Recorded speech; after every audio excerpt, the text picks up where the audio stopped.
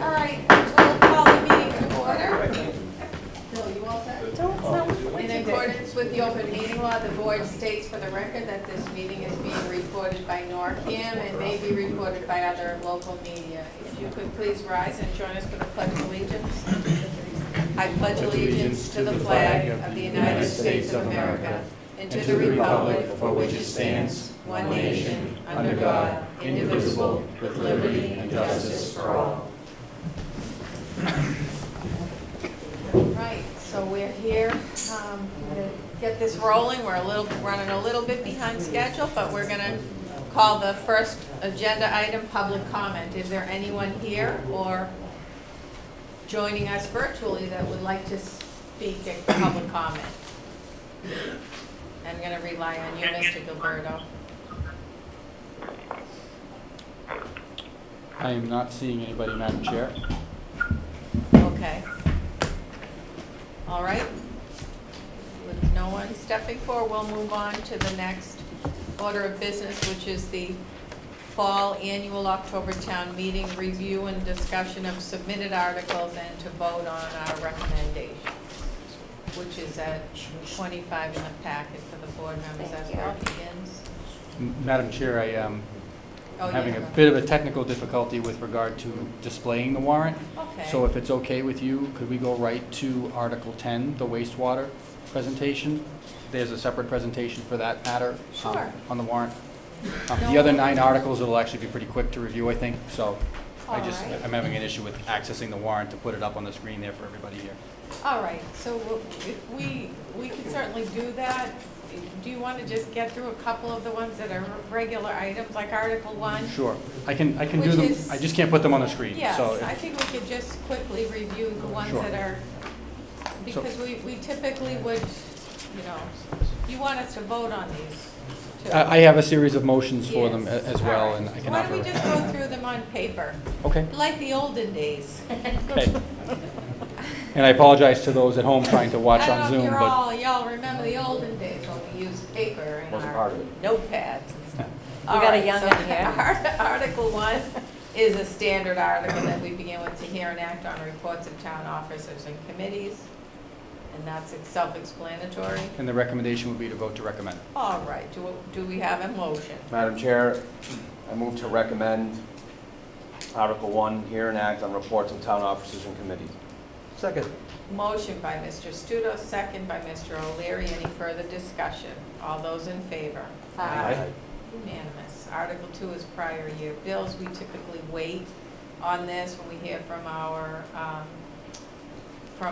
controller, our finance director, excuse me. Will, as we approach the town meeting time frame, we do a recommendation during that point. Is that your recommendation, Mr. Gilberto? To recommend at town meeting, yes, Madam Chair. Article 3 is to appropriate money to the stabilization fund. Madam Chair, the board customarily will vote to recommend at town meeting. Oh, excuse me, I'm sorry. Do I have a motion on that? Madam Chair, I move to recommend the town meeting Article 2, prior year bills. Second. Motion by Mr. Studo, second by Mr. O'Leary. Any further discussion? Hearing none. All those in favor? Aye. Unanimous.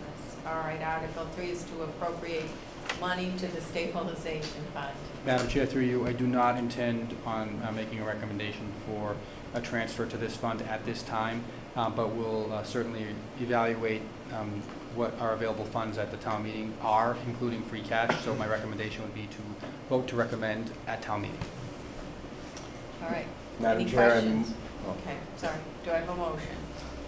Madam Chair, I move to recommend the town meeting Article 3, appropriate money to the stabilization fund. Second. Motion by Mr. Studo, second by Mr. O'Leary. Any further discussion? Hearing none. All those in favor? Aye. Unanimous. Article 4 is appropriate money to the capital improvement stabilization fund.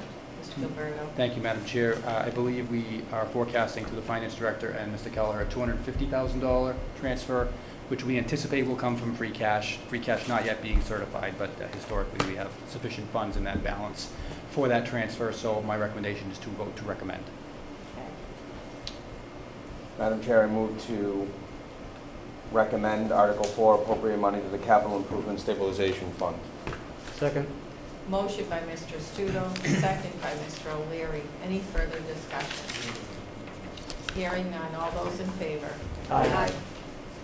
Article 5, appropriate money to the solid waste stabilization fund. Mr. Gilberto. Madam Chair, through you, this article was held over from the spring annual town meeting. At this stage, I believe the intent would be to transfer the funds, which will now have flowed through to free cash. I don't have that dollar amount available, but I do recommend that the board vote to recommend the article. And again, for those who don't know, this is to take any of the remaining funds from the budget for solid waste from last fiscal year and set it aside into a stabilization fund to cover those costs. Okay. Do I have a motion? Madam Chair, I move to recommend Article 5, appropriate money to the Solid Waste Stabilization Fund. Second. Motion by Mr. Studo, second by Mr. O'Leary. Any further discussion? Hearing none. All those in favor? Aye. Unanimous. All right, Article 6, appropriate money to the participating funding arrangement fund. Mr. Gilberto. Thank you, Madam Chair, through you. This is a customary article for fall town meeting where we transfer funds that are left in the health insurance operating budget to a stabilization fund. This represents the town's share of funds remaining for the prior fiscal year.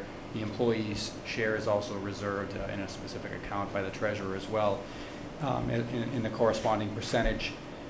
We don't generally have this number available until we get towards the end of September when the three-month run-out for claims has ended. It's generally between $250,000 and $350,000. I do think we could responsibly at this point vote to recommend, despite not having a final number. Okay. Do I have a motion? Madam Chair, I move to recommend Article 6, appropriate money to the participating funding arrangement fund. Second. Motion by Mr. Studo, second by Mr. O'Leary. Any further discussion? Hearing none. All those in favor? Aye. It's unanimous. Article 7 is to amend the fiscal year 2022 operating budget. Madam Chair, through you, we do anticipate that there will be some amendments to the budget forthcoming. Among them, amendments in the forecast for revenue related to the Parks and Recreation enterprise, as well as some potential modifications or reorganization in particular positions that I'll speak to later on. I would recommend the board vote to recommend the article at this stage, and we'll certainly have more detailed information on September 20th. So recommend at town meeting or recommend? Yes, at town meeting. Madam Chair, I move to recommend the town meeting Article 7, amend FY 2022 operating budget. Second. Motion by Mr. Studo, second by Mr. O'Leary. Any further discussion? Hearing none. All those in favor? Aye. Unanimous. Article 8, rescind authorizations to borrow. Mr. Gilberto. Madam Chair, I do not know of a specific rescission that will be pending, but we generally hold this article open for a recommendation until we get to town meeting, so my recommendation would be to vote to recommend at town meeting.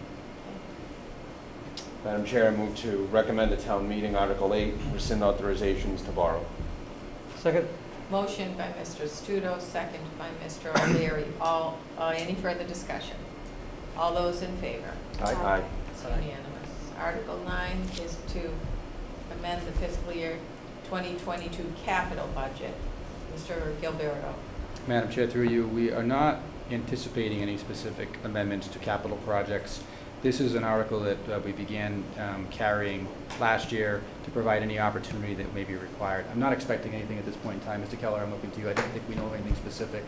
There was one project that we were looking at for bridge construction that we thought might come back up, but my understanding is that it's still pending review with the state. So at this point, I think the right action would probably be to vote to recommend at town meeting, knowing that it's probably going to be recommending to pass over.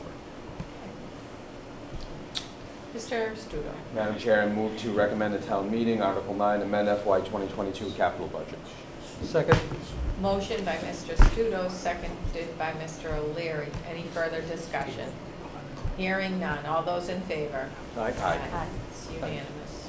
Okay, Article 10, appropriate money for wastewater planning, design, and engineering, and that is up on the screen for all those who are joining us. Madam Chair, as the board members have heard from Mr. Studo and Mr. O'Leary over the past couple of meetings, a substantial amount of work has gone on with regard to the wastewater project over the course of this summer. This represents a more detailed update for the board and for the community, as well as the details of a request for funding at the October town meeting. Through you, Madam Chair, if there's no objection, I would turn it over to the Director of the Department of Public Works, Joe Parisi, who's joined by the Town Engineer, John Clipfeld. Thanks for being here, John. Michael Stein and Kevin Olson from, I got that right? From Wright Pierce, our consulting engineers. Not here this evening is Rob Pierce, who I think, Rob Williams, excuse me, a number of you have seen at meetings before, is just unable to join us, but has been part of our conversations. Through you, Madam Chair, may I turn it over to the DPW Director? Thank you for joining us. Welcome, and please take it away. Thank you. Madam Chair, I would ask, I got a little bit of feedback. The more everyone, including myself, can project their voices, the better for those who are participating by Zoom or otherwise, so thank you. I know you have a nice loud voice, Mr. Parisi. I can project pretty well, so thank you. Yeah, so I'd like to take an opportunity to present the wastewater system expansion project. We are planning and have been planning for a number of years now to do a wastewater system to connect to the Greater Lawrence Sanitary District or some other potential connection. But we are now focused on a project that gives us a connection to the GLSD. So I want to sort of show you what the sewer collection system looks like within the town of North Reading. So we are planning to have a collection system that runs along Main Street, Route 28. There you'll see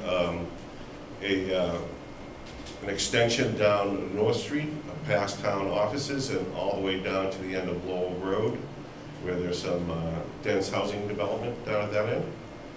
Continuing down Main Street, we'll get to, I believe it's Park Street, and travel towards Concord Street in the industrial park area. There are a few parcels there at the very end there that are already connected to the MWRA system, but there are a number of parcels along Concord Street that are not certainly connected to sewer, and this would provide a great opportunity to have a public sewer system available to those properties and create some, I think, great opportunities for development of commercial industrial properties there as well. So just flipping to what the construction looks like. Out of town, we're collecting all of the sewer flow from all the connected properties into pump stations and forcing that flow. We looked at a number of different routes actually, so there are some opportunities to sort of utilize some existing infrastructure in Andover, but we found that there weren't always easy routes to where we wanted to get to. There are issues with the size of existing pipes and work that needed to be done, roads that were more recently paved because of other issues or work that had to be done from gas explosions. And so ultimately we did see an opportunity, a great opportunity to stay in the state highway system, coming off of Route 28 onto Route 125 and then onto 114. To get us to the connection point in North Andover, but I guess the attraction of this route certainly was an opportunity to work with Mass DOT to have part of our project bid out within their project. There is a time frame that we certainly have to meet and can meet, but we want to incorporate some work that's in that intersection because they're doing improvements there, and we are taking advantage of savings through the bid process and construction process that they will go through for their project. Excuse me for interrupting you. What am I looking? What are we looking? So this is basically the border of North Reading on the far left. With Andover, and you'll see a blue line coming out. I don't know if it's quite clear enough, but that's the Andover. Okay, so yeah, so there's a stretch. Yeah, there's a stretch of 28 there, and then we'll come off of that to 125, and then come up to the 125-114 intersection, and then from there it goes on to the connection point at the plant. So That's we Merrimack Power. our connection would be Merrimack is through right here. 28, right? Through 28 to Correct, Andover. correct. And I'll just back up, one slide. So you can see where this blue line sort of exits on the right there, Yeah. and that connects up with that point right there. Okay. So you're gonna go right by Tokyo and then down Yeah. to 125. All right. So there is, as far as collection pipe, there's approximately 5 miles of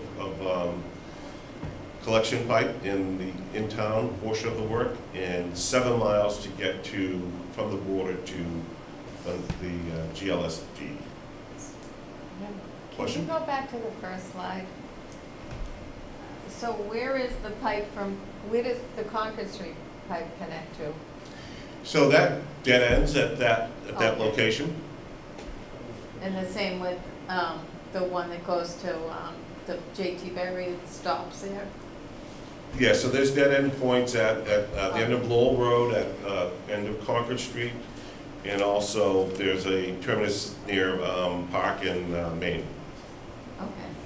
So through you, Madam Chair, I John mean, this is Cliffell, town engineer. layperson question. Yeah, so the end of Concord Street, everything is flowing towards 28 Okay. from that side. That's what So doesn't, yeah. it's a dead end, but it's all flowing down towards That's my 28. next yeah. question, all right. And the same thing with Lowell Road over Okay. there, that's flowing towards 28, and everything on 28 is flowing through a combination of gravity and pump Okay, systems good. to essentially the point where North Reading meets Andover right here.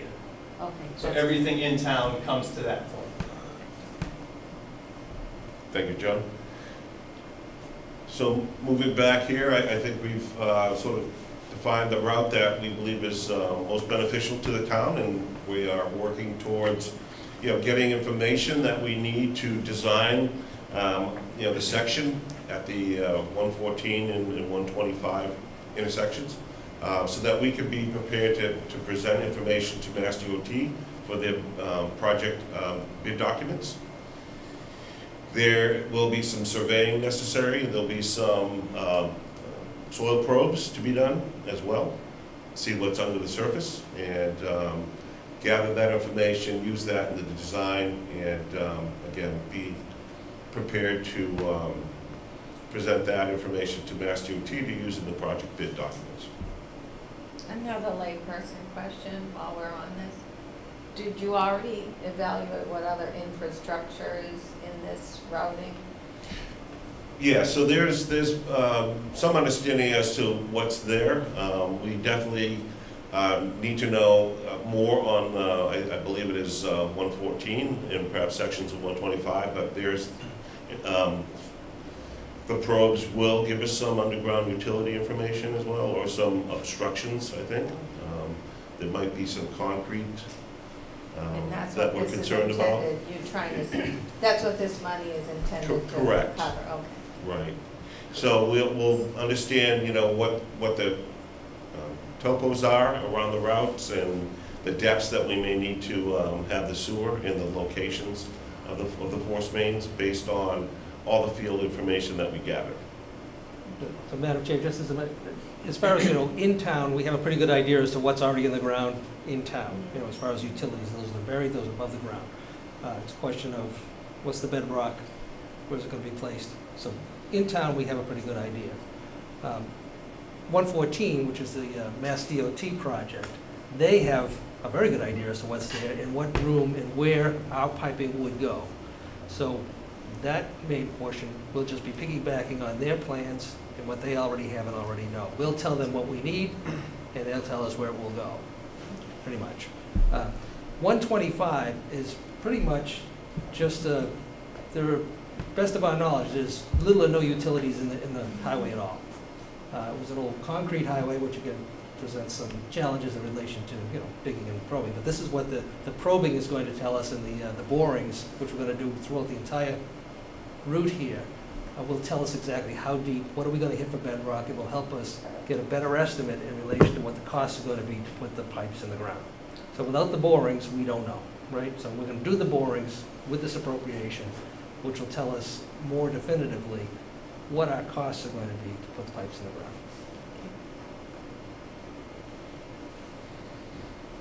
Okay, so I'll continue on. So here's the anticipated project schedule. So we're looking to start off with permitting on the, immediately upon town meeting approval of funding. We can also at the same time be looking to prepare, gather information and prepare design for Mass DOT section of the work. Again, that's at the intersection of 125 and 114. You can see there, that's going to be about 1.5 years. You can see that we're trying to make a Mass DOT bidding timeframe of the 4th quarter of 2023. So we will certainly get going on that immediately and be prepared for that timeframe. We also would be doing preliminary design for the remaining sections of the project areas. That's both in town and out of town, beyond the limits of the Mass DOT project. That'll take a parallel track, and also we will proceed into a final design after that, taking 1 year's time to complete, getting into bidding, and then construction will also obviously follow with about a 2-year time frame. All told, we're looking at about 5 years there from start to finish. So we think that's a schedule that is reasonable. There are certainly some unknowns that we have to figure out, and I think we get started now. We can certainly be in the position we need to be to get the project started and completed by mid of 2026. Mr. Wallner? Do you mean connecting to the top of 28? Talking about completing the whole thing from in-town work to the connection to the... Whole thing. The correct. And are you planning to phase, like you do?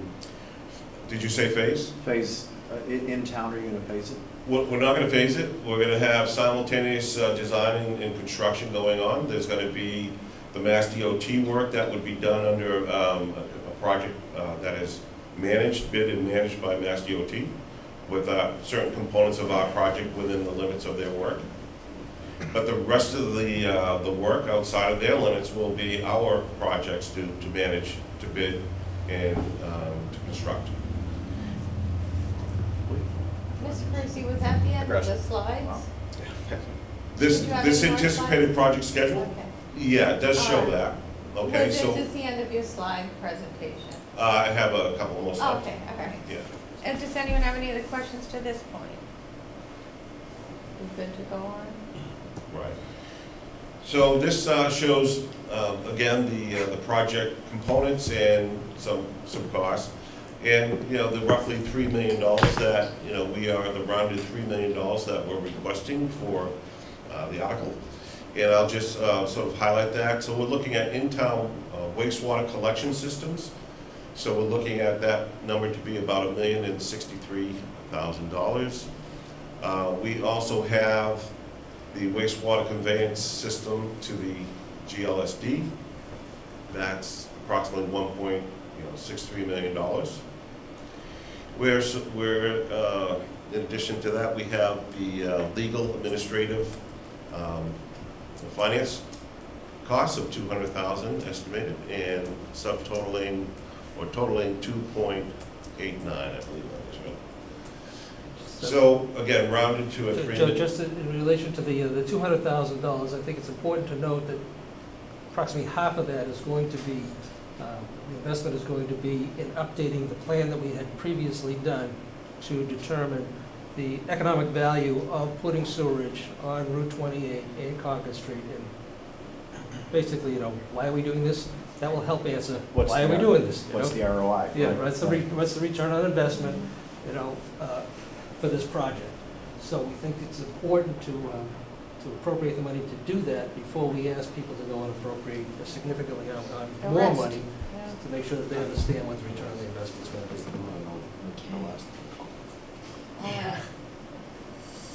Do you want to move on to the next columns? Yeah, so I just wanted to sort of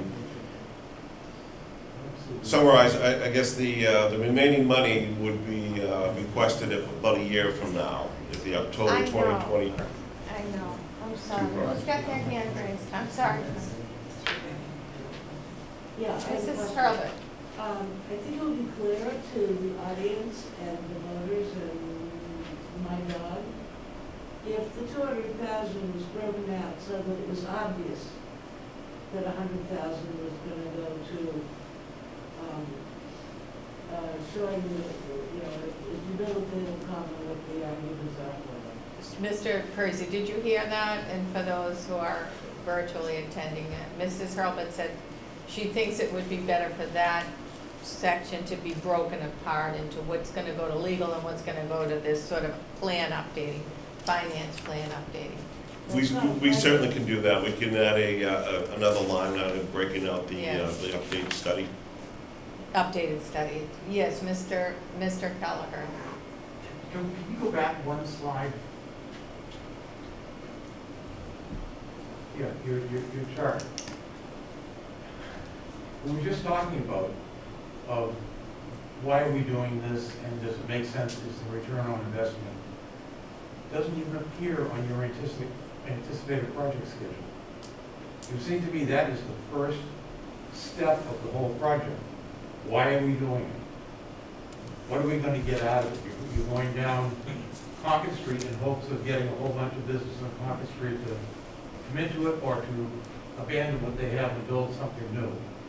You're doing the same on Main Street, and it looks like you're going to service the Pulte project and the apartments. But the study of what the return on investment is and why we should be doing it isn't even on your chart. It doesn't make any sense to me. And I don't know that $100,000 is the right amount. And how was that determined? If that's what's really in there.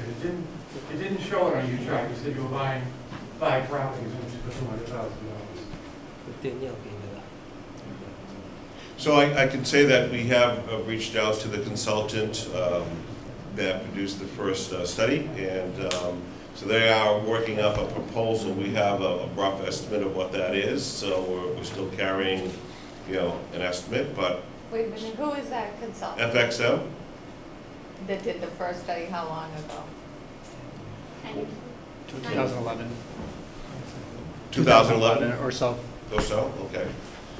Before I was here, and I think also before Danielle as well, but we both have reached out and explained where the town is at the moment as far as its desire to move forward with a sewer project that would bring some economic development opportunities, and they are looking at the scope of work that we presented them, and we'll come back with their proposal. So basically getting back to Mr. Kelleher and Mrs. Hurlbut's point, that should be right here in quarter 4 on your listing, right? Yeah, we would. You're not going to do anything without getting that in place. That's correct. That's going to happen, certainly as soon as the money is appropriated. Yeah. Okay. Correct. So how much of that, I mean, these guys. what did the study cost in the first place? Do you know? I believe that it was it roughly $50,000? $50,000 back in 2011. This is a much larger job. We're getting much more information and details. But it also covers a larger geographic area. So Mrs. Hurlbut's saying this is a much larger job, and it's also covering a much larger area, geographic area.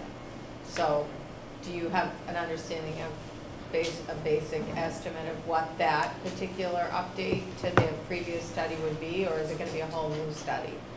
Well, there's certainly some information that needs to be updated from what was originally there, but there's more information that needs to be gathered that wasn't before.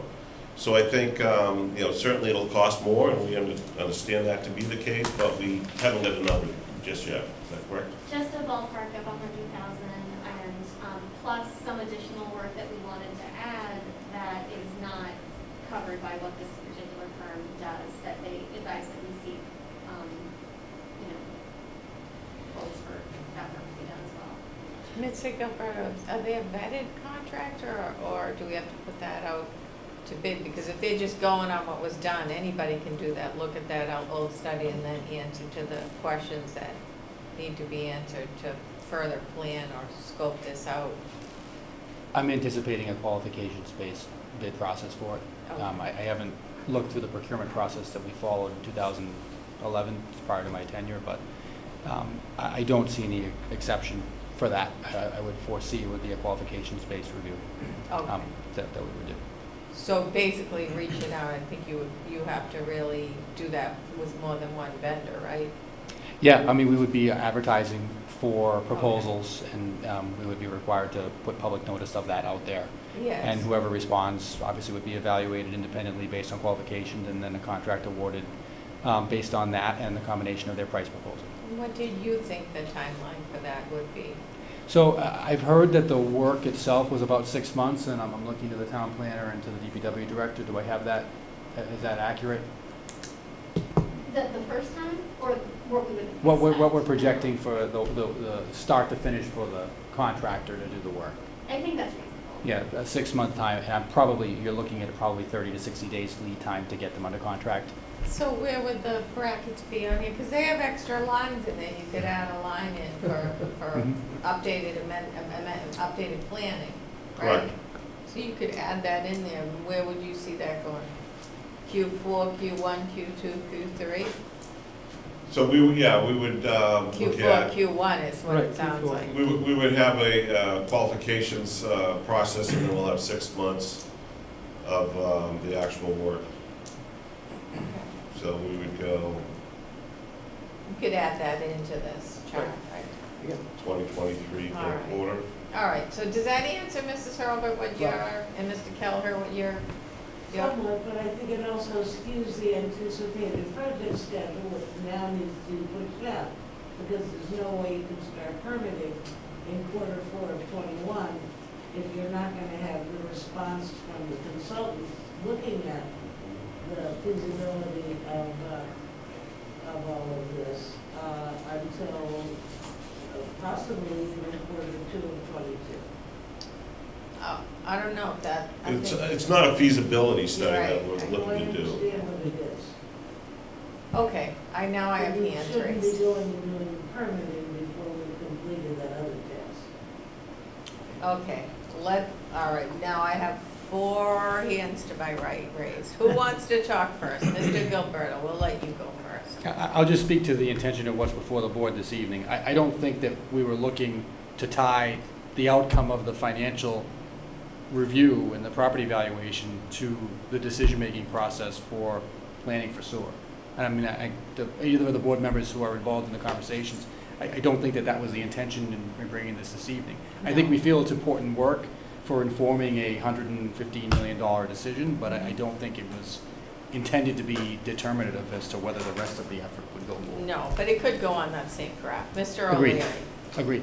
Mr. O'Leary. Right, and once again, it's important for everybody to understand that this has nothing to do with the feasibility study. It's already been determined that what we're looking at and what we can do is feasible. That determination's been made. Right. What we're doing now is we're running in tandem with because of the Mass DOT opportunity, we're running it in a timeline in tandem with them so that we can keep pace with their project and be a part of it and enjoy the benefits of the economies of scale of piggybacking on their project rather than going it alone and waiting an additional 10 years.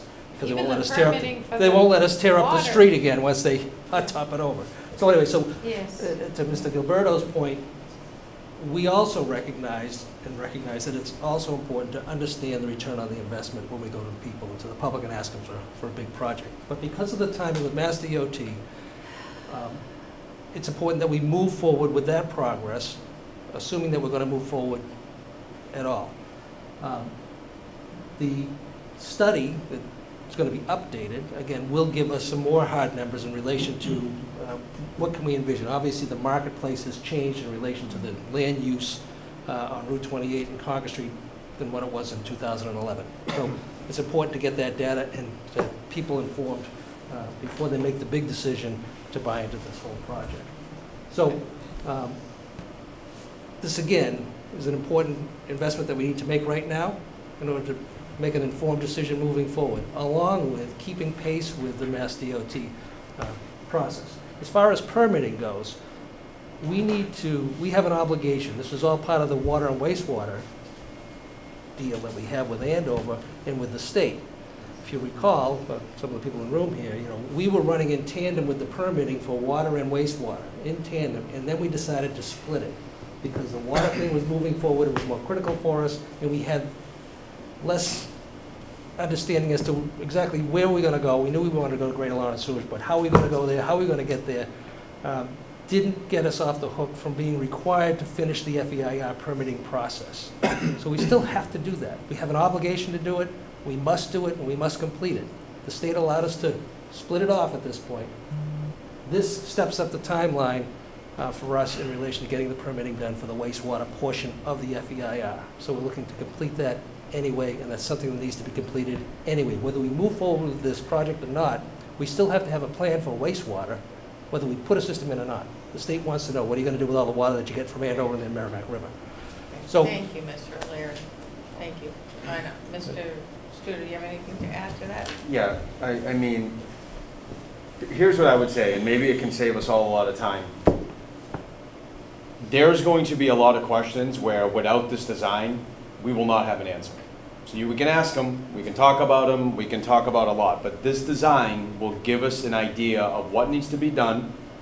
Also, I'd like to add that that $115 million number was $20 million more when we first started. The more we're digging in, the better it's getting. Hopefully it doesn't reverse the other way.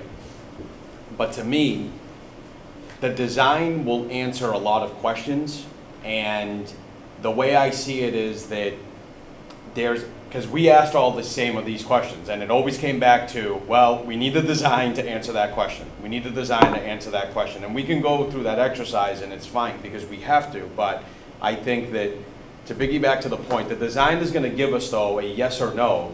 And what's important about that is that there's a lot of other pending issues, not just in front of the Select Board of Wastewater, but even with the Community Planning Commission, where there's a lot of big developers and players waiting for the results of this.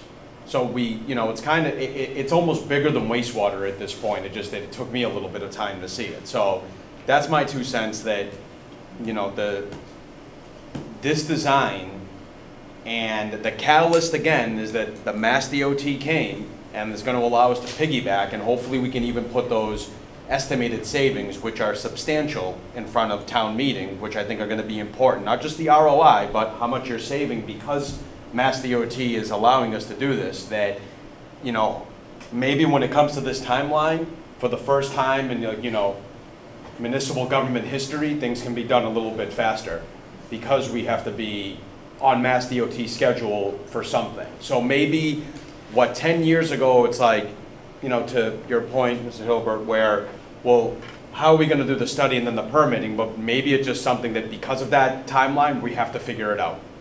So, All right, thank you. So there's there's a design element that needs to be done here, but there's also a return on investment study that needs to be done here. So we're talking about two different things. So, okay, Mrs. Hurlbut.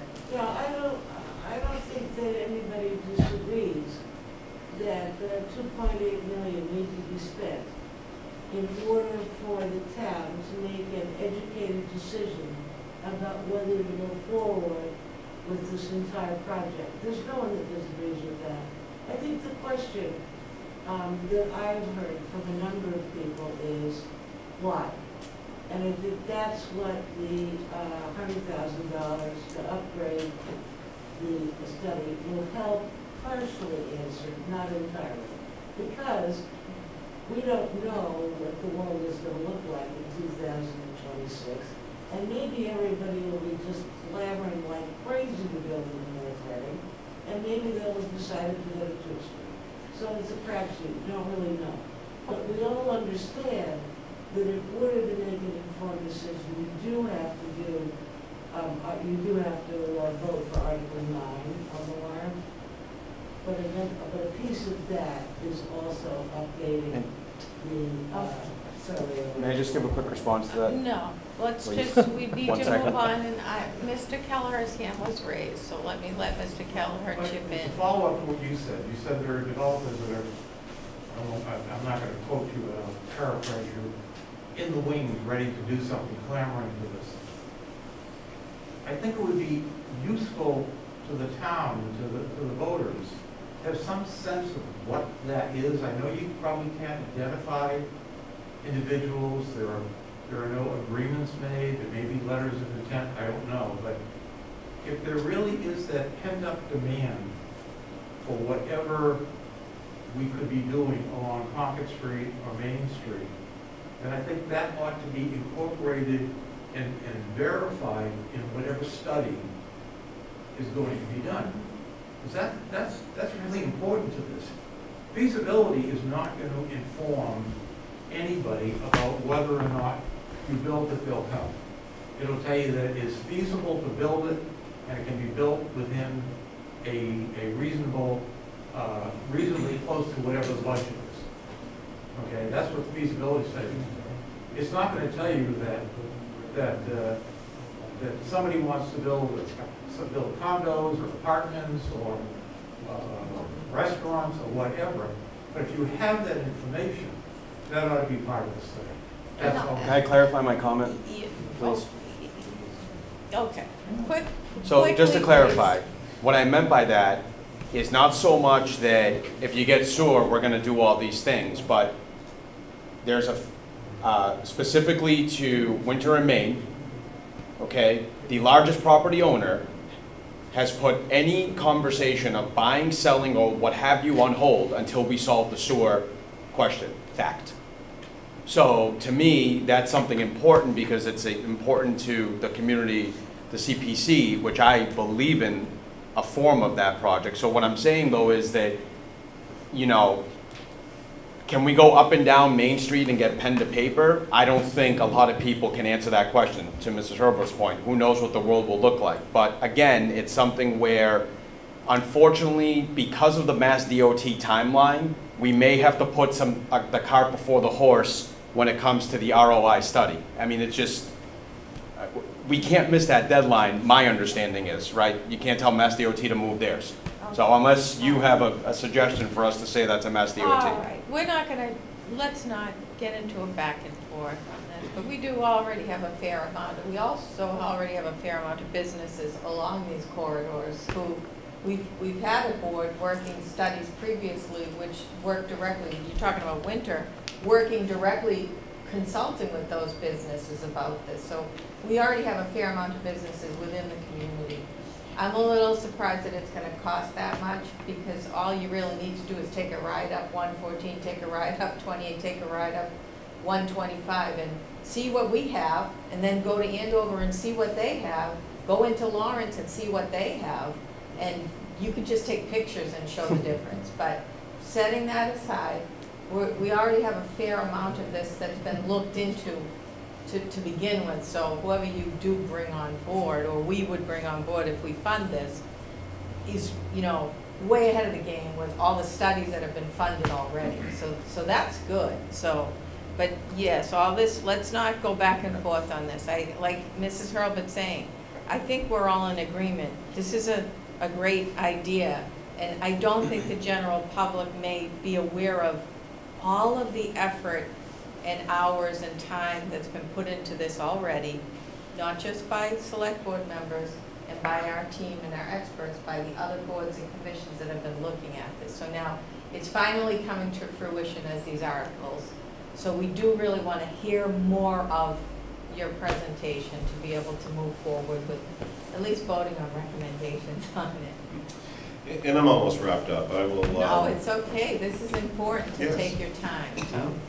I just don't want us getting in a debate. I want to make sure you're heard so that we can have the full information to be able to take a decision on this. Thank you. All right, so I think I've completed the project schedule that we anticipate, and so I'm just going to flip to the next screen. Again, just to sort of summarize, we have an article now for the October 4th town meeting that is requesting, you know, we should round that to a $3 million number to complete what's sort of shown there, some preliminary design, engineering, and permitting for both the in-town and out-of-town work, and some other, you know, legal, administrative, and finance plan, which is inclusive of the study update. We'll do a breakout of that and have that prepared. The rest of the balance of the funding for the final design, the construction, and the construction administration would come in the October 22 meeting, fall town meeting, so a year from now. So, you know, that's our schedule of funding needs, and I think we will have, just get that. Information, certainly from the $3 million request now, that would lead us towards, you know, the final design and construction. Okay, is that your final slide? No, I do have one more. You know, get there now. All right, so funding, financing, timeline. This So is the important one. this is sort of summarizing it. So one thing to note is we do have an existing, you know, it's not for a lot of money, but it's an application pending for the Massachusetts one-stop design permit. And so we, you know, hope to have some good news on that, but That's $335,000. So it's not insignificant either. It's $335,000. $335,000. Oh, got it. So it's a little bit more than I thought. So that's you know, good news. And that's from the state? Is that a state available grant? And that's free and clear if we get it? So maybe Danielle can expand on that. She had the application submitted. Yes, the application for the grant that we requested was to help support the funding of design, and it's money that there's no match. Great. So Danielle is saying the application that you wrote for, right, Danielle? Right. Our planner is the 335. It's free and clear. We don't have to make a match, and it's going to be intended to be used for design, right? Correct. Mr. Gilberto has his hand raised. Just I'm just repeating because I don't know if everyone can hear, and everyone has the mask too, so it makes it difficult to hear. thank you. Oh, I'm sorry, Mr. That's okay. Thank you, Madam Chair. No, that's helpful, the repeating of the questions, I think, especially for those who are at home trying to follow along via Zoom. The grant application that Ms. McKnight prepared with the help of Mr. Parisi and our consultants at Wright Pierce, that predates the urgency of the Mass DOT conversation. We knew that there was going to be a next phase of work that needed to be done. We didn't know exactly what that was going to be. The timing is very good because now we do know exactly where we're at and what needs to be done. And as Ms. McKnight indicated, there's no match required for that grant funding. We are awaiting an answer on it, and I can tell you that I have been in touch with Representative Jones to make sure that the Executive Office of Housing and Economic Development is aware that our sort of concept is now a much more focused and urgent need. So we're optimistic. This program and related programs we've had success with in the past, particularly the $3 million MassWorks water grant funding that we got. This is for design. There would be a separate conversation for construction-related funding. Thank you, Madam Chair. So what you're saying, based on the funding being granted from that particular agency, is that there would be an expectation of housing accompanying this infrastructure addition to the town? I believe the program is housing or economic development Okay. focused. Yes. And that would be the purpose of that return on investment study, right? That's going to focus in on that as well, That right? money won't be used for that. So there's two components of work that will inform this. I think that work will inform some of the development potential and the value for it. There's another component, which is the work the Planning Commission's been doing already on that area. I'm just going to ask that because the application's in, so you already have done a lot of this kind of footwork, right? To be able to tell the Commonwealth, we've already been looking at this, studying this, working with businesses, potential businesses, right? And I think that's really key, that people know that this isn't just, we're not just starting out at square one right now. It's been in the works for a long, long time. That's a great point. Thank you. How about the, so you have these, we just looked at those graphs, but, so let's just say that 335,000 comes in, that will diminish the 2.893 million that you're asking for at town meeting. Where's the rest of the money going to come from? In terms of a funding source? Correct.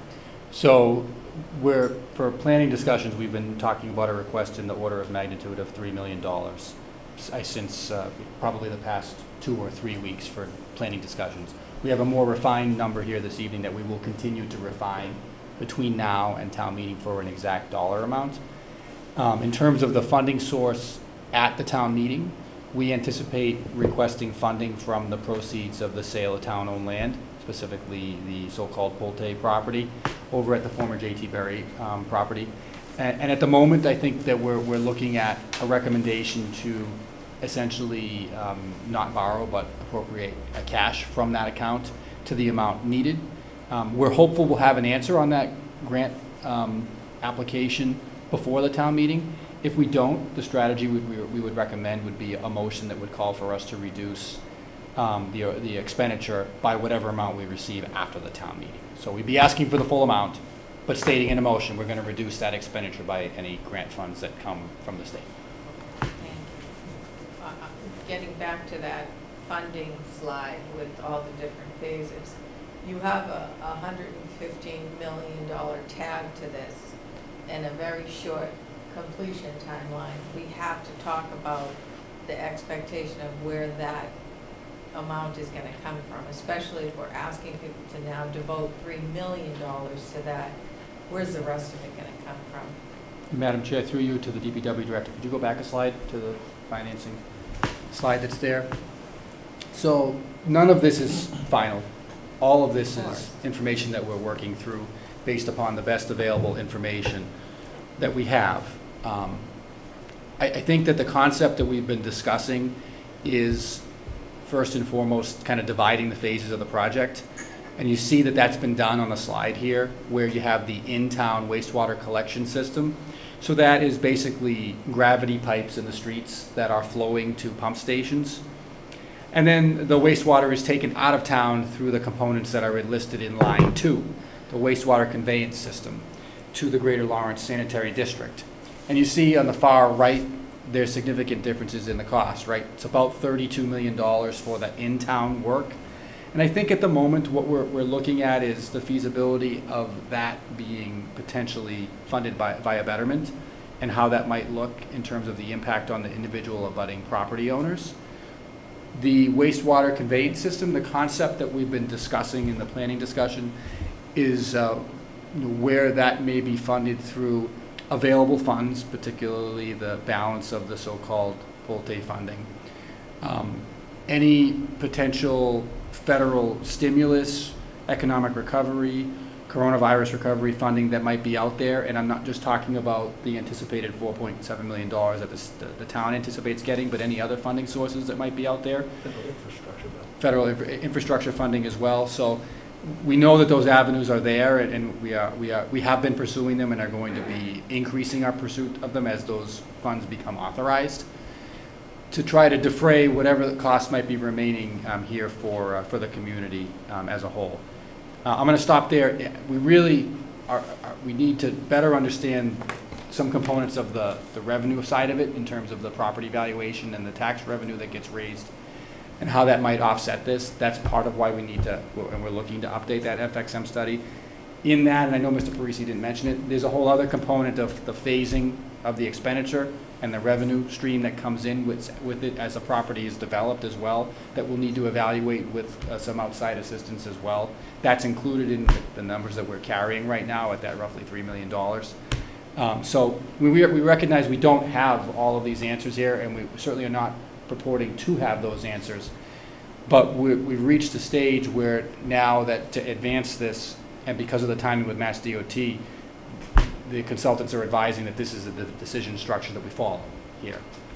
So that's sort of the short answer, I think, to that question, and I'm happy to answer any follow-up questions. Okay, let's get to, Mr. Parisi, do you have any other thing you want to add? Because we'll probably have questions after you are. Sure. No, just finishing up, the last slide. So certainly, as we discussed, the final design and construction would come at the next fall town meeting in 2022. We do want to look for and hope to get some federal infrastructure funding, perhaps as early as 2022. And again, the other component of the Massachusetts One-Stop Construction Funding, certainly hopeful that that will come as well after the design permitting application is approved. So Do you have any sense of how much that might be available for that? I don't know, but it would be obviously significantly more because it's for the construction component of the project, so I would hope so. But I don't know what limits they have on that type of funding at the moment. All right, let's take some questions, okay? Mrs. Gonzalez, any questions? Comment? Can we go back maybe 2 slides? Oh, right here. Can you clarify on the land acquisition, assuming 5 lots? Can you just clarify that? Can I clarify the land acquisition? Explain that? What that means? Yeah. I mean, basically, we need to be able to site some sewer pump stations along Main Street and perhaps Park Street or Concord. And they will convey the flows, to through force mains to the GLSD. So that would be, constructing pump stations on land that would most likely be private, if not already something that the town owns. Anything else? Just to help Oh, clarify sorry, again, Mr. once we do the O'Leary. study and do the borings, and again, looking at topography, where do we need to locate these pumping stations will determine whether or not we have to acquire land or we already Okay, have because it. we don't know that yet. We don't know that Okay. yet. So we don't know the exact locations as of Right. yet. So Okay. we've just put a number in there.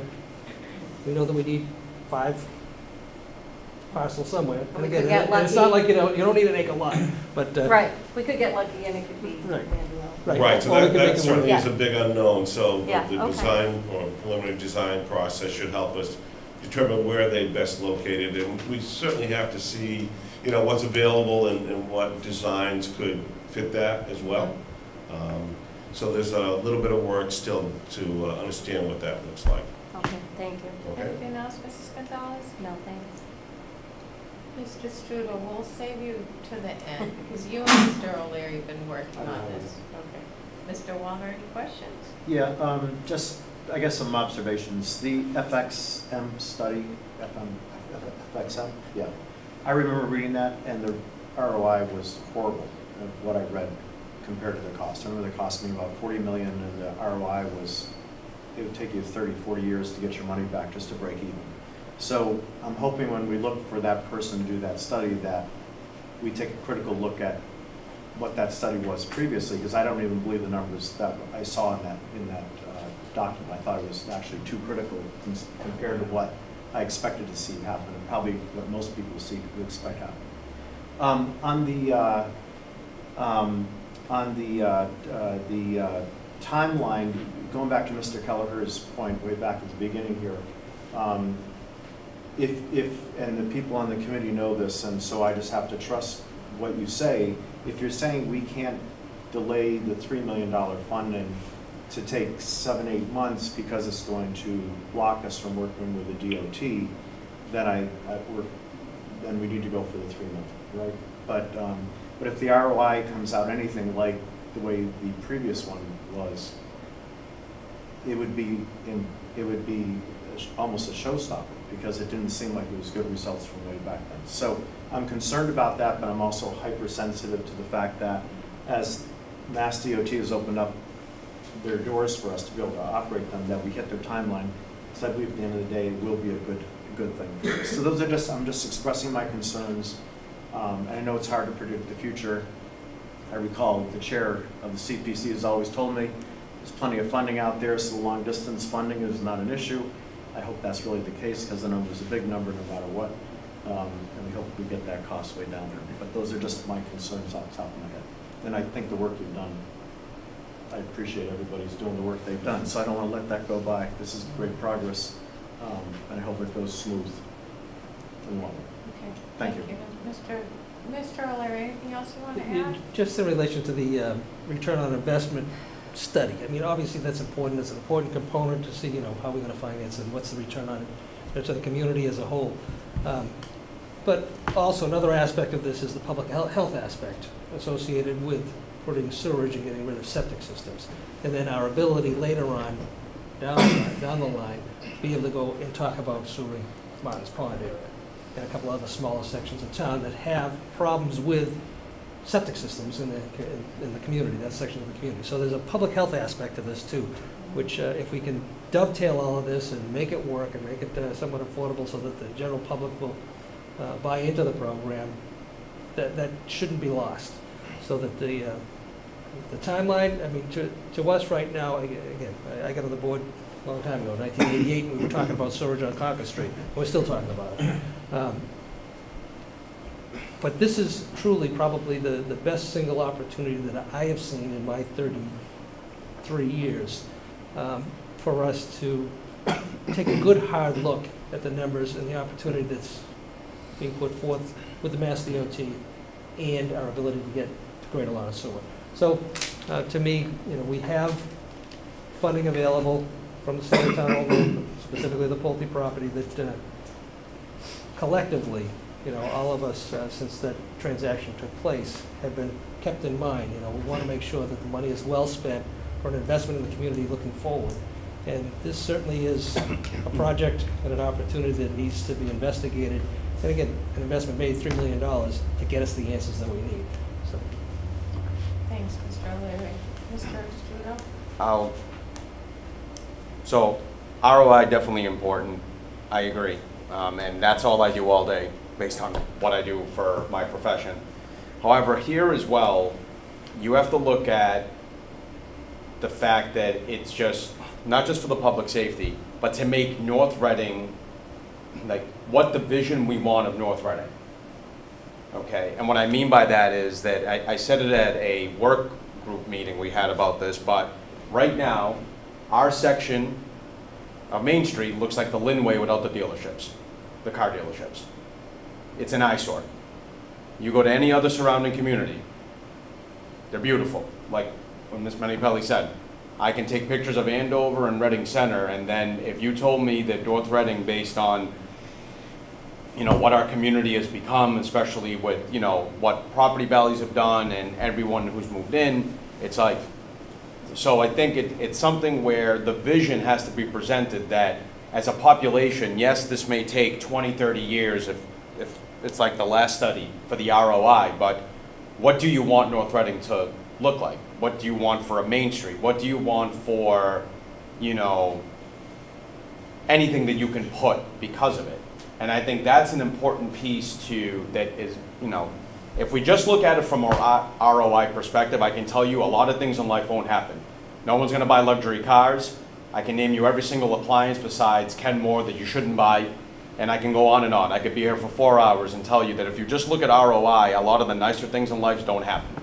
So, and again, I'm not saying ignore it, but it's something where I think that we should present this, that because of the opportunity, yes, it may take time, but if the worst case scenario is that we break even and get a better Main Street, that alone makes sense to me.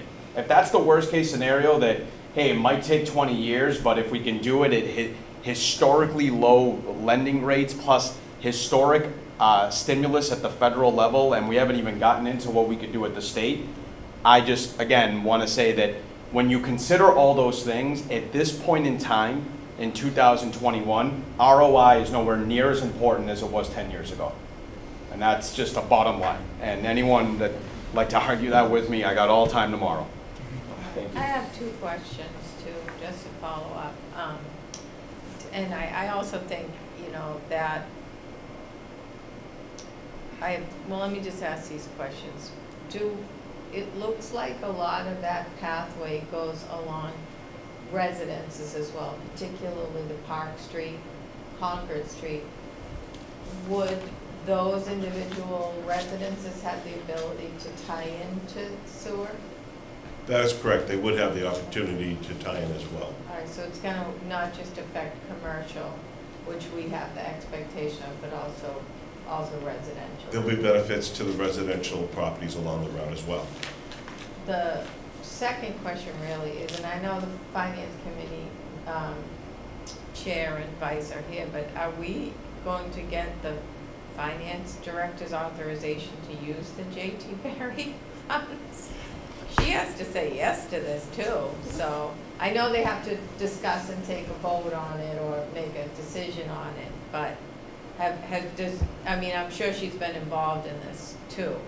So, Madam Chair, through you, I think the question is this use of the proceeds from the sale of town-owned land a lawful use? And I've asked her to look at that, and our understanding is that the answer is yes. And the reason is because this is something that you could otherwise borrow for a 5-year term, and that's sort of the big trigger for qualifying for the use of these funds. So I believe, our understanding is, and we've seen it in multiple areas at this point, this is a lawful use of the proceeds from the sale of the very property or any other town-owned land that's not restricted. Liz has her hand up. I'm sorry? Liz has her hand Oh, up. and Liz is there. Yeah, her hand's up. Is she, okay. The Liz Finance Director's there. I cannot see that far. I admitted her. I should have known she was there. I certainly can allow her to speak. Liz, go ahead. And you're on. Through you, Madam Chair, this is Elizabeth Rourke, the Finance Director. I agree with everything that the Town Administrator just mentioned in regards to the use of sale of town-owned land from funds from the Pulte property. And it can be used for the payment of debt service that we've borrowed anything with a life of 5 years or longer. It can be used for an item that has a lifespan of 5 years or longer. So they really listed the restrictions of the use of sale of town-owned land with the municipal modernization bills that took place quite a few years back. So it's basically up to the consensus of, the select board and the finance committee and the town administrator. If that is your wish to use those funds for this purpose, then they are available and able to be used. Okay. Thank you, Ms. Rourke. I just had a comment to kind of follow up with Mr. Studo, because I think we can, do the ROI, and I think it's kind of a given ever since I've been here, which hasn't been as long as Mr. O'Leary, but we've heard that, if we usher in sewer down along those corridors, those main corridors, that, if we build it, they will come and, and I think that that's kind of obvious in terms of an economic development standpoint. Where I have a lot of pause is a discussion of a betterment. And I think with this timeline, we need to be laser focused on any available funding. And at this moment in time, there's a lot of infrastructure funding available for this specific type of project. So we kind of need to be banging down the door of our representatives to get us chunks of that money to offset the massive cost of this. It's available, and it's available right now at this moment in time, so including what Mass DOT is doing, and I think it's a great idea that piggybacking on it might reduce the costs. We have to go for whatever is available, and right now it's kind of a gift that we just went through that horrible time frame, because now there's money to be had for this project. So I think given the time frame, I don't know who or how or who's on top of those, accessing those funds, but that should be kind of laser focus on that, and not a little bit. 335,000 is nice, but we need, 115 million. That's what we need. So we need a big chunk of it. All right, we need to go to other questions That's what I was about to and say. comments. Yeah. For the CPC's opinion. Does anyone else have any questions or comments? Come on up. Or you can stay there. Just a comment, I think that you're going to find that the return on investment study will come out a whole lot better than it did in the past. When that last one was done, I don't think anybody believed that sewer was ever going to come. So I think that the questions that were asked in the community at the time, the negative or no response answers, as opposed to what we're looking at right now, where the group in this room has done a tremendous job getting us this far and getting us ready to actually take advantage of this situation. And I think when people believe it's going to happen, they'll be much more willing to make advancements or to improve their businesses or to bring new businesses in. So I think that will come out better than you think this time. Good point. All right, any other questions, comment? Anybody joining us virtually?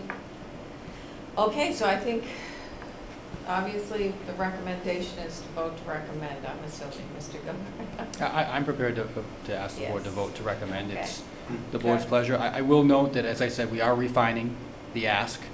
We've been talking about for the past couple of weeks an order of magnitude of $3 million. You saw largely the breakdown of that number on there.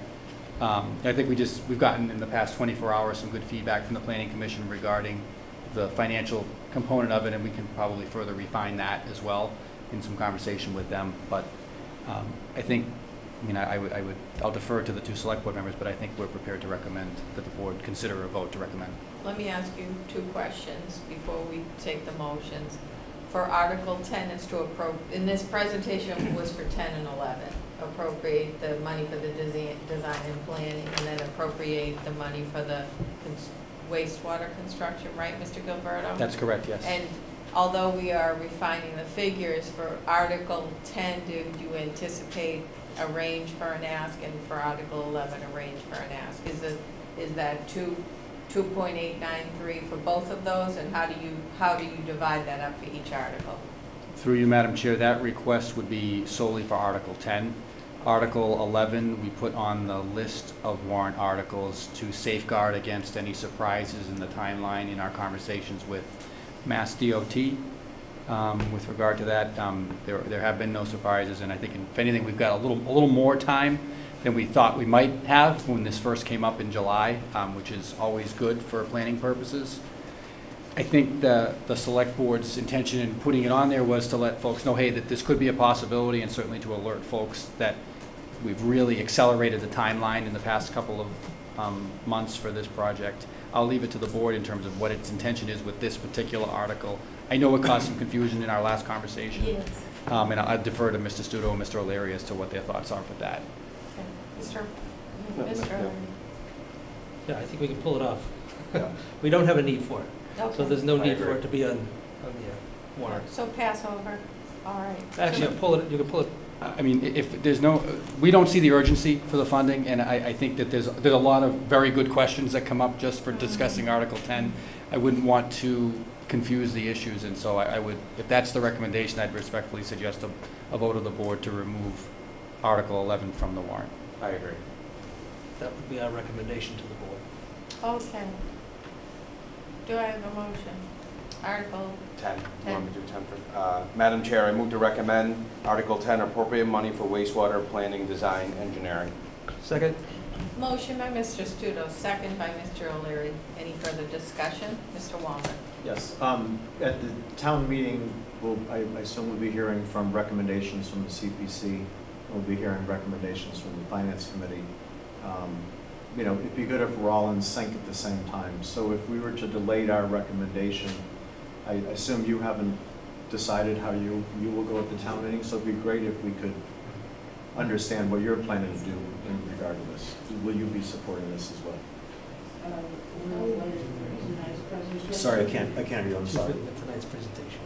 We are waiting for tonight's presentation because we do not have the information necessary to have any sort of a lengthy discussion about it.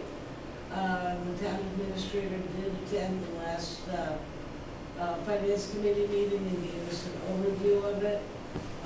We do have another Finance Committee meeting scheduled, if necessary, for the 20th. Our original hope was to have our votes on as many articles as possible ready for the warrant. Clearly, that's not happening. So I can't really tell you how the Finance Committee will vote on this. I certainly recommended that everybody tune in this evening if they were available, and we'll further discuss it on the 20th. But in addition to that, we also have financial planning team, 1 and 4 possible dates this week or next. Correct. To be determined. We'll also be discussing heavy duty, I'm sure. So there's a lot of discussion going on around it. I don't see any reason for the board of selectmen to delay their vote pending the outcome of further discussions with other entities. Well, we have a motion anyway on the floor. The motion isn't to delay, the motion is to recommend, so. Mr. Pierce has his hand up. Oh, I'm sorry, Mr. Pierce. Since we've been involved with this from the beginning, you realize the importance of it, and the planning board unanimously recommends. Thank you. Okay, so Thank you. motion, any other further discussion? All right, I have a motion by Mr. Stu, the motion is to recommend, anyway, not to delay. Motion and a second by Mr. O'Leary, all those in favor?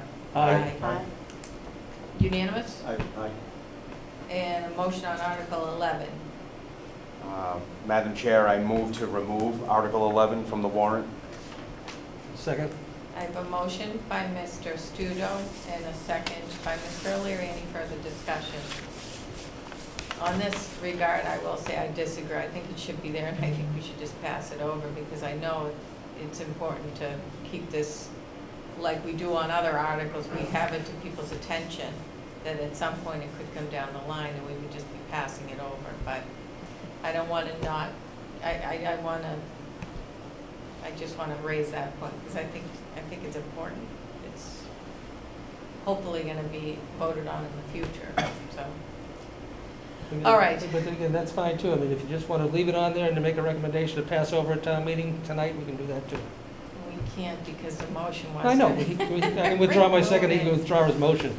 But, And you want to vote on this, and then we can do another one if it fails? or we can withdraw the motion, second. Okay. However, I mean. Well, let's get a consensus, Madam Chair, Right. before we vote. I understand. Is it consensus to pass over it, or is it consensus to withdraw this from the article? I'd rather withdraw it. That's me. Okay.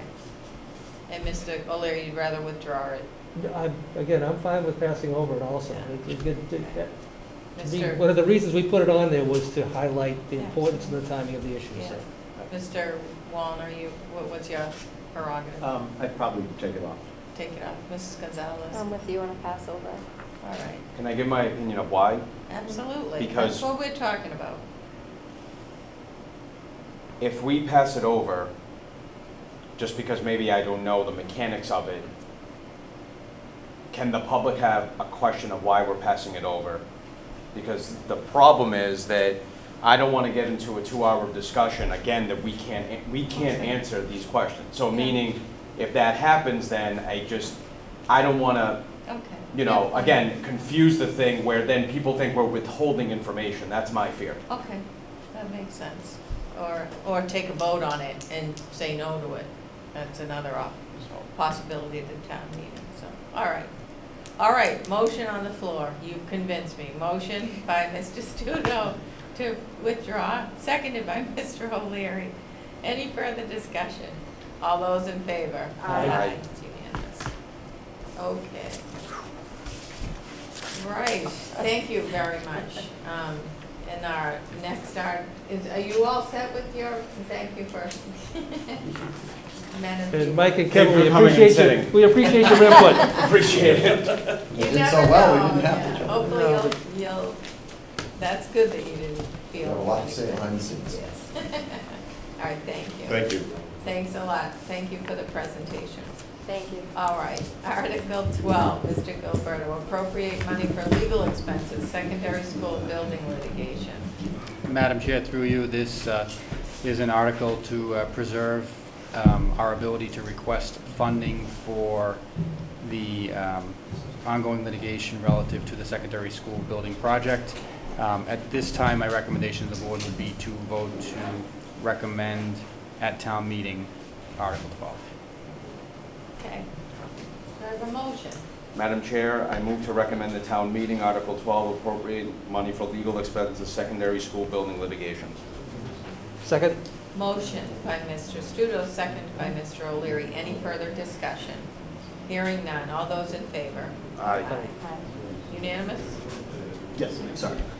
Article 13, appropriate money for legal expenses, 20 Elm Street. Mr. Gilberto. Madam Chair, through you, very similar to the secondary school building litigation. We have ongoing litigation concerning 20 Elm Street. For those who might not be aware, we have been given a hearing date for that ongoing litigation of December, end of December of this year, December, I think, 21st, 22nd, and 23rd are the 3 dates that I've seen. So we're leaving that on there in the event that we need financing in place to continue that effort. I think we feel we're in a really good position and we are unlikely to need additional funding, but I would nonetheless ask the board to leave it on the warrant and to, at this time, vote to recommend the article at town meeting. Do I have a motion? Madam Chair, I move to recommend the town meeting, Article 13, appropriate money for legal expenses, 20 Elm Street litigation. Second. Motion by Mr. Studo, second by Mr. O'Leary. Any further discussion? Hearing none. All those in favor? Aye. It's unanimous. Article 15, authorize, 14. Authorize the conveyance of town-owned land for affordable housing at 57 Haverhill Street. Mr. Gilberto. Madam Chair, the town planner is here this evening, and I would respectfully ask your indulgence to consider Articles 14, 15, and 16 together for purposes of at least a presentation. The Planning Commission, I think, has a pretty consolidated strategy with regard to them. Right. Danielle, you emailed me the presentation. I'm not able to access it to get it up on the screen on this computer, so I have to do it on that computer. I have it. I'd like to get it up on the screen if we can, if you just if folks could indulge me. Maybe you could just give the background as to where it came from, and then I'll hopefully be ready. Oh, I need to. Oh, I was just going to find the microphone. So there are 23 properties in the Affordable Housing Overlay District, which was created in 2008. This is a set of properties that are scattered throughout the town, throughout residential neighborhoods. The town put a zoning overlay on these parcels in order to enable for affordable housing development on them. Without that, in some cases, they wouldn't be developable as single-family houses, even because they don't meet the regular zoning for their underlying districts. In other cases, they would meet the zoning for the underlying district, except that the zoning actually allows more. So the Affordable Housing Overlay District allows between it allows a number of housing types. It allows single-family, two-family, and then multifamily up to 8 units per structure. So these were zoned to enable this type of housing development, but the town hasn't done anything with them yet, and the town owns all of these properties. And earlier, I should say in the spring, we were approached by Habitat for Humanity, and I don't want to focus too much on them because any conveyance would be subject to, there would be an RFP process, and it's not a foregone conclusion that they would be the ones to get it. But they approached us, and that was the purpose of our working with them, or that was the purpose of our bringing it forward at this time. This was also something that we had been working with our. I'm sorry. Do you want me to be less detailed about it because I didn't know if this is more of the presentation. Okay. Oh, sure. Okay. No, this is great. Yeah. Okay. We'll ask you questions when you're done. Oh, sure. So just by way of background, this is why this is coming up now. In addition to that, our housing services office and I had been working together, and this has come up before over the years that. An organization such as Habitat that is structured in this way is really well suited to develop properties like this because they are a developer that can provide small, the kind of modest development that we would be targeting for the neighborhoods and not these huge projects that, are really out of whack with the neighborhood. After some discussion, it was decided that there are 3 sites that could potentially be of interest, and 44 and 46 Oakdale would be taken together because they are small properties. They would be consolidated. 57 Haverhill Street and 7 St. Teresa Street were looked at. And so I guess I can go over what the, I don't know if you want me to. I can drive it if you'd like. Oh, no. Is it okay for me to move? Yes. Of course. Okay. Do you have pictures of the lots that you want to call up for us? Sure. Thank you.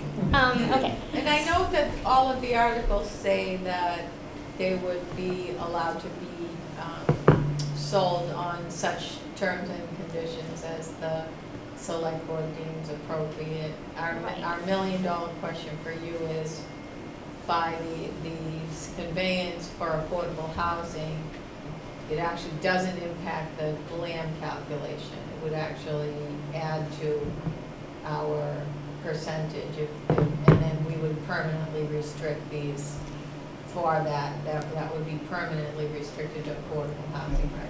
That is my understanding. Any units created, we would want to be affordable in perpetuity, so they would have to be eligible for our inventory, and we would require that they never come off.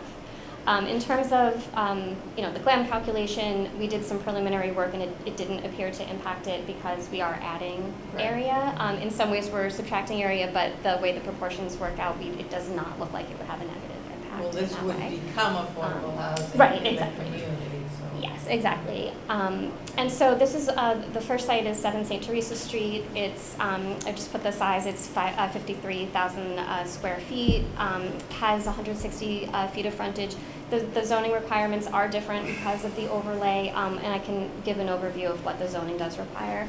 But this is a site that, at least initially, Habitat had given us some feedback that 1 or 2 single-family homes would be a really great target project for them to do. And you have this kind of transition area between, you have the apartment building in front, you also have single-family homes on that block, and then, then there's, undeveloped land in the back, and then you kind of transition forward to the commercial. So St. Teresa Street kind of has a mix of everything. Where is, sorry. It's off of Main Street. It's like between Main Street and the Town Hall.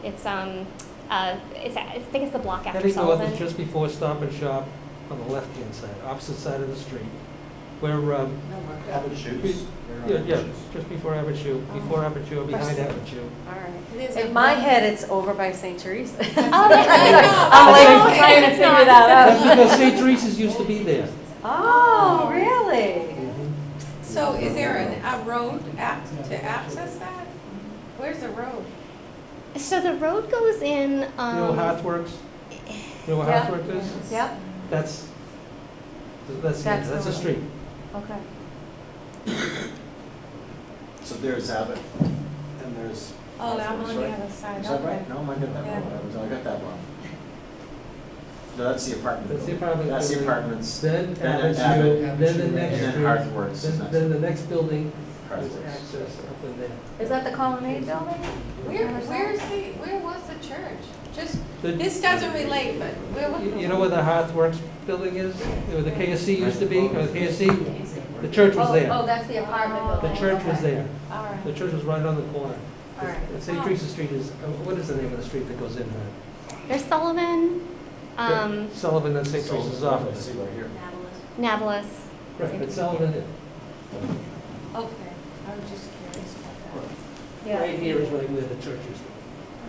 Okay. You're welcome, Norman. I was baptized there.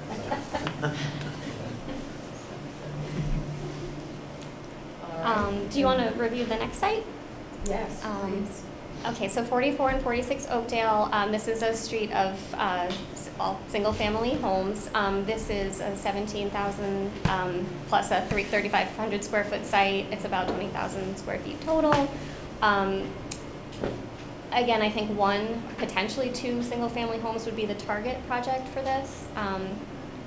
At least, in discussion with Habitat, they had made it known that while some of these properties might yield more in terms of what the zoning allows, they would rather have one house than no houses. So if a project got to a size that the neighborhood was uncomfortable with or that the town was uncomfortable with, they would be happy to scale that back. So, this is a discussion that I brought up a little bit with the CPC at their meeting last night. It's really hard to, the zoning isn't as obvious as, for an RA district. I could tell you can only build a single family house and it has to be this size.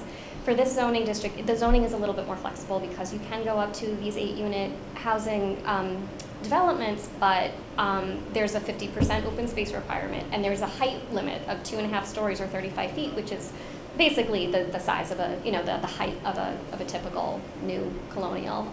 It's the same height limit as we have for the other residential districts for single-family homes. So we're not talking massive projects here. We are potentially talking a slightly higher density than these neighborhoods normally have. So that would be Oakdale Road, if you want to go through the next one. 57 Haverhill Street, this is by far the biggest of the sites that we're looking at. This has some wetlands on it, and we would anticipate that would have to obviously be part of the permitting. The motion and the warrant article were written a little bit differently for this one because there's a history with RMLD. This was a subject of a land swap, and we didn't acquire the property in quite the same way. So this one is a majority vote, where the others are 2/3 votes, and just has a little bit of a different history to it. So these are the 3 sites. I did want to mention too that in order to give the neighborhood sort of an overview of what we're looking at and to provide some information and answer the questions that we can, the CPC has a virtual meeting scheduled for Thursday the 16th at 7 o'clock, and we've sent a notice to the abutters to all of these properties so that they can have an opportunity to ask questions and dial in and contact us, and we'll answer their questions as best we can. This is a situation where, in contrast to the Carpenter Drive property, for example, where we're doing a lot of studying of that property and coming up with possible concept designs and possibilities, and intending to do an RFP prior to a town meeting vote, we're doing this in the reverse order, and the reason for that is because the zoning has been in place for these properties for some time, so we do know what kinds of projects can go here. Rezoning is not in question right now. So I think our ask and our recommendation would be for town meeting to authorize, us to be able to convey these properties, for not to sell, but to convey. At least that's our recommendation, that we do it this way, in order to see this, modest scale affordable housing development. We liked some of the parameters that, at least in speaking with Habitat, that they had shared with us, which included they do 60% area median income, so it's a greater level of subsidy and it's a greater affordability than what we typically see. Most of the rest of the units in town are affordable to people earning 80% of the area median income, and we often hear the comment that, oh, well, that's not really affordable. So we would target a greater level of affordability for this, and that could be a preference that's made known in our RFP as we're looking to evaluate. We would want for 100% of these to be affordable, so that we're not in the position of, we've got this land to devote to it, but, we're losing some of it to the market units, where we're really keeping pace with trying to get ahead of our affordability percentage and making progress in that. So can we just, is that all set? Let me just go to, do we have any questions? I just have a quick question. As far as your notification to abutters, yes. Was that 300 feet? We did 300-foot abutter. Okay, notice. because on one of them, I'm not sure if I was, it'd be close enough or not. I would have to recuse myself, so I didn't get a notification, so. Which one are you? What's that? Which one are you? Oakdale Road Extension. Oakdale Road. Again, I'm on Mead. Again, Beside I don't know if within the 300 feet or not. I will check. The letters went out on, I think, Thursday. So we're only starting to hear from people, so it's possible it hasn't arrived yet. But I will check. I haven't heard from any of my neighbors yet either, which I'm surprised. So on that one there, I'll probably abstain, just because, out of an abundance of caution, because I don't know. Okay. Any other questions or comments? Again, as far as the one on Haverhill Street, as was alluded to, that was acquired by the town through a land swap with Reading Municipal Light Department. Reading Municipal Light owned that particular site. They also purchased a house right in the corner, just up from Scotland Road. And we did a land swap with him, where they are currently now behind the DPW, put in the big station there. We swapped the house on this piece of property and the house on Haverhill Street even, and gave them that to get it off of Haverhill Street from a visual standpoint. And then we sold a single-family home at auction and retained this parcel. Any other question? No other questions. Mr. Wallner, any questions? I guess I'm just thinking back to what Danielle said earlier, which was when, on Chestnut Street, when we own the property, it becomes difficult with the neighbors. I'm just wondering what the response to neighbors is going to be on the 16th, and if we could hear about that before we take a motion. I would like to I think it's a great initiative. I don't have any problem with the initiative, but I would like to hear back what the neighbors have to say about I that. had the same thought process. Okay, any other Just- comments or questions? No. I'm opposed to conveying or even selling our chunks of land like this. I know it's a good cause. We're not even getting paid for it. You know, we're going to be giving it to someone basically. And I love the program and that sort of thing. I know we are sort of, but we really should retain our open spaces. That's my personal thought here is looking at that teeny little, you had to add another one because it's that teeny little Oakdale. That's really throwing a house there is a teeny little lot. You know, and it's We don't nice even know for a if it's nice park. We don't even know if it's actually buildable, because I know that particular lot is, it's a lot of ledge. I don't know if you could even put a septic system I mean, in there's there. something to be said for keeping the open space and the trees and the nice areas in between homes and space for people to breathe and walk their dog and maybe plant a garden. So, again, the happy tree hugger here. I'm not in favor of this, and I don't mean to be offensive either. I love the cause of affordable housing, but I'm just not in favor of us divesting of our open spaces for that purpose. But we're gonna take a vote to hold off until we hear more from. Yeah. I'm Are not we just gonna comfortable wait with. on this, Mr. Gilberto, or what should we do? Is just wait, make a recommendation at It's town the board's meeting? pleasure. You will have the benefit of feedback from the neighborhood meeting next Thursday Oh, yes. at your warrant article hearing on Okay. September 20th. Yeah, okay. So just all three recommend the town meeting for now? You could do that. Just a, Or do you want us to, you want this to be, you want us to take a vote on it this evening? It's the board's pleasure, really. I mean, the board's not the sponsor of it. You obviously have it on the warrant. The planning commission is the sponsor. I defer to the board. Madam Chair, I would just like to make a comment that I'm not in sync with you when it comes to this. In other words, we have a responsibility for affordable housing, to meet some affordable housing needs, and we haven't done enough. And we have opportunities such as this, where we have some small parcels, which are not necessarily going to be encroaching on a neighborhood, with a modest single-family home thrown into the neighborhood, which would normally be on a buildable lot anyway. I think we should strongly look at the possibility of doing so. I think it's laudable. I think it's a good idea. I think it's something that needs to be considered. So, respectfully disagree. I'm not going to hold on to everything just because we have it right now. Mr. Studo? I think if there's not some serious issues with the neighbors, I'm inclined also to support for the affordable housing aspect of it. You know, just again, and you know, I tie things in again to town holistically, and it just, I think it will help in other areas, as small as it is. But you know, again, I've learned though that let the people speak first. So I do agree though that I'd have to hear that before, you know, making a decision. So I just don't know what that means regarding the articles. Okay. I'm just going to do a drive-by look at the properties, because I don't know what the properties look like, so I'd be interested to know what it might look like if something was there. Oh, yes. Over the years, if you look back, this town has managed to hold on to some fairly large parcels for that very reason that you said, the open space and everything. And I think if you added all these parcels together, they wouldn't be as big as even one of the pieces that we saved.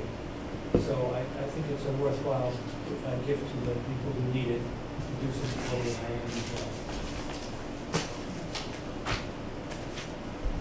Any other, we good? All right, so do we have a motion? How are we to recommend the town meeting?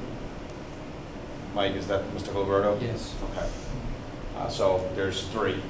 Madam Chair, I move to recommend the town meeting, Article 14, authorize conveyance of town-owned land for affordable housing, 57 Haverhill Street. Second. Motion by Mr. Studo, second by Mr. O'Leary. Any further discussion? Hearing none. All those in favor? Aye. Unanimous. Madam Chair, I move to recommend the town meeting, Article 15, authorize conveyance of town-owned land for affordable housing, 44 to 46 Oakdale Road. I second. Motion by Mr. Studo, second by Mr. Wallner. Mr. O'Leary is going to review. I will be recusing myself until a clarification as to whether my abutting status is determined. Okay. Any further discussion? All those in favor? Aye. Aye. 4 in favor, 1 recused. Madam Chair, I move to recommend at town meeting, Article 16, authorize conveyance of town-owned land for affordable housing, 7 St. Teresa Street. Second. Motion by Mr. Studo, second by Mr. O'Leary. Any further discussion? All those in favor? Aye. Aye. It's unanimous. Thank you for your presentation. Mr. O'Leary, couldn't we use that as one of our pumping stations on Main Street? Maybe. You don't have to buy with $1 million lot. Could very well be. Okay. Something to think about. We got now. All right. Actually, make a note of that, the St. Teresa Street, see if we could use it for pumping station. I don't know if it needs that far north. Oh,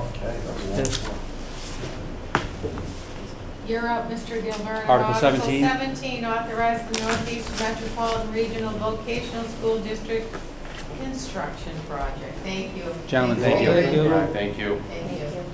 Madam Chair, through you, the board members will see this is an article that has been added to the draft warrant as a result of some good news received by the Northeast Metropolitan Regional Vocational School District. They were awarded last week a substantial Mass School Building Authority grant for their $300 million plus school building construction project, where, for those who are not aware, they are proposing to build a new regional vocational school building, I believe, behind, I won't say that, on the site of the existing building on the same parcel in a different location. So it's great news for the district, and I give the district a lot of credit for communicating very openly as to the status of their application and what they were looking at. They did hold a meeting some 3 years ago, I believe, in person, where they met with all the town administrators, town managers, and mayors for the member communities and highlighted what their schedule was. And their schedule was slightly delayed, but not totally delayed in terms of this. And now we are at the time where, as soon as tomorrow, I expect a vote of their school committee to notify the member communities of their intent to assess a debt payment and to borrow for this construction project. And so I had asked, and they were gracious enough to provide us earlier than they were planning to today, a projected debt schedule, which does include a projected assessment for the town of North Reading. That assessment rises over a few fiscal years until it plateaus at approximately $271,000 annually for our share of the project. And that is based upon not our population as a whole, but our school enrollment at the school as of this point in time, with, I believe, 34 students in the census. So it's a significant amount, certainly not an insignificant impact on our annual budget. I think higher than the projections we were looking at back in 2018, and I'm sure that there's a multitude of reasons that I'll learn more about as soon as tomorrow morning at the meeting that they've invited us to for it. So in light of all that, and I should note that under state statute, once we are notified formally of their intent to borrow and to assess our share of the debt on the town, we have a 60-day window to object to it. And I'm not here this evening because we are recommending to object. Quite the contrary, I think we're all supportive of the project, but we want to just figure out its impact and how we intend to fund for it moving forward. But nonetheless, given the magnitude, I believe it warrants consideration at town meeting in the form of a warrant article. And so we were able to get, and again, I appreciate Northeast working with us to get us this draft, this warrant article language that you see before you, Article 17, relative to this project. And those of you who were part of the conversation for our own middle high school project, the language is very similar. It refers to the MSBA, to the grant that we expect to receive. And just to give the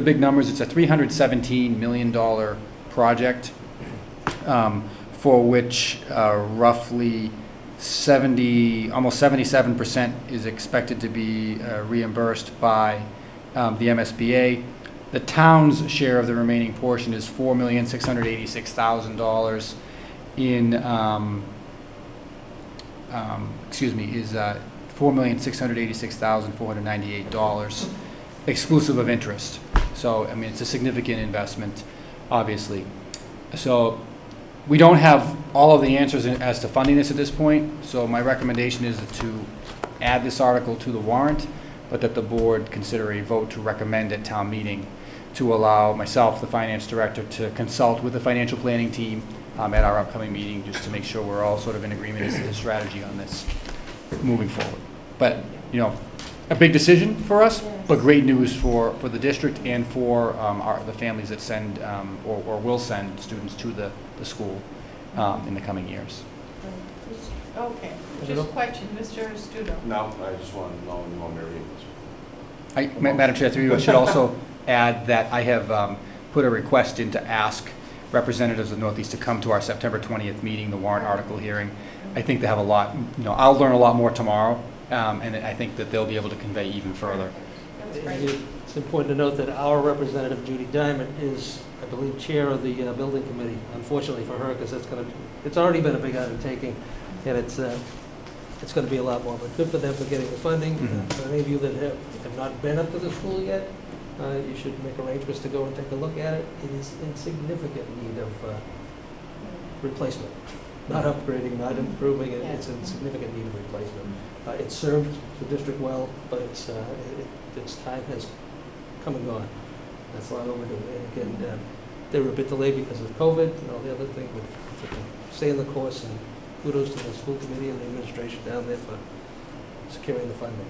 I had no idea the enrollment was that high. That's a lot of students going there. Yeah, and they're looking to and this will allow them to increase the enrollment because they have a waiting list down there at the vocational school, a significant waiting list, and this will help alleviate some of that backlog. All right, so do we have a motion? Madam Chair, I move to recommend at town meeting, Article 17, authorize Northeast Metropolitan Regional Vocational School District Construction Project. Second. That's a motion by Mr. Studo and a second by Mr. O'Leary. Any further discussion? Hearing none, all those in favor? Aye. Aye. It's unanimous. And that concludes warrant article discussion, I think, right? So let's talk about the next order of business. What do you Sign. take that one out? We have to sign. Remember them? We have a motion to sign the article. Okay, that's actually the next order of business. Okay.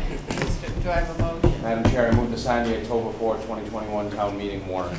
Well, Second. because I'm looking over at the town clerk, wondering. Who wants to go home with us? I didn't say a word.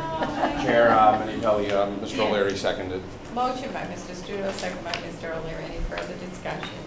Hearing none, all those in favor? Aye. That is unanimous. All right.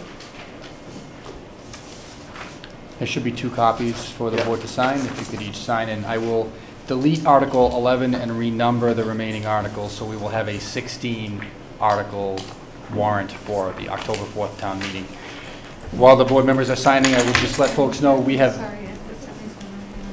we intend to post this as a meeting occurring at 189 Park Street, which is the middle high school building and complex.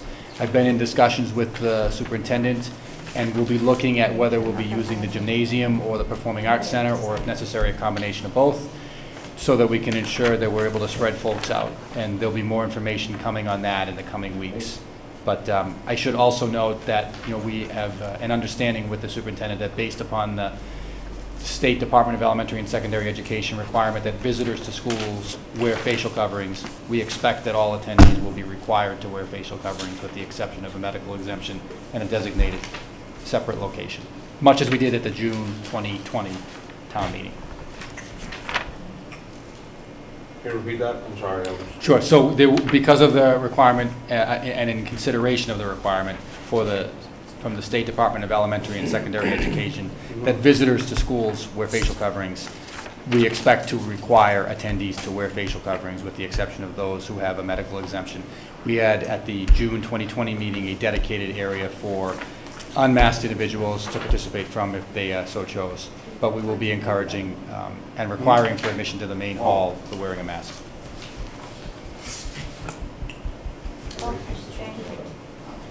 All right, so our next order of business is to review the town administrator's performance evaluation. And I think there's a very brief slide on this. Mr. Gilberto? Yes. It's only 4 quick slides. Very.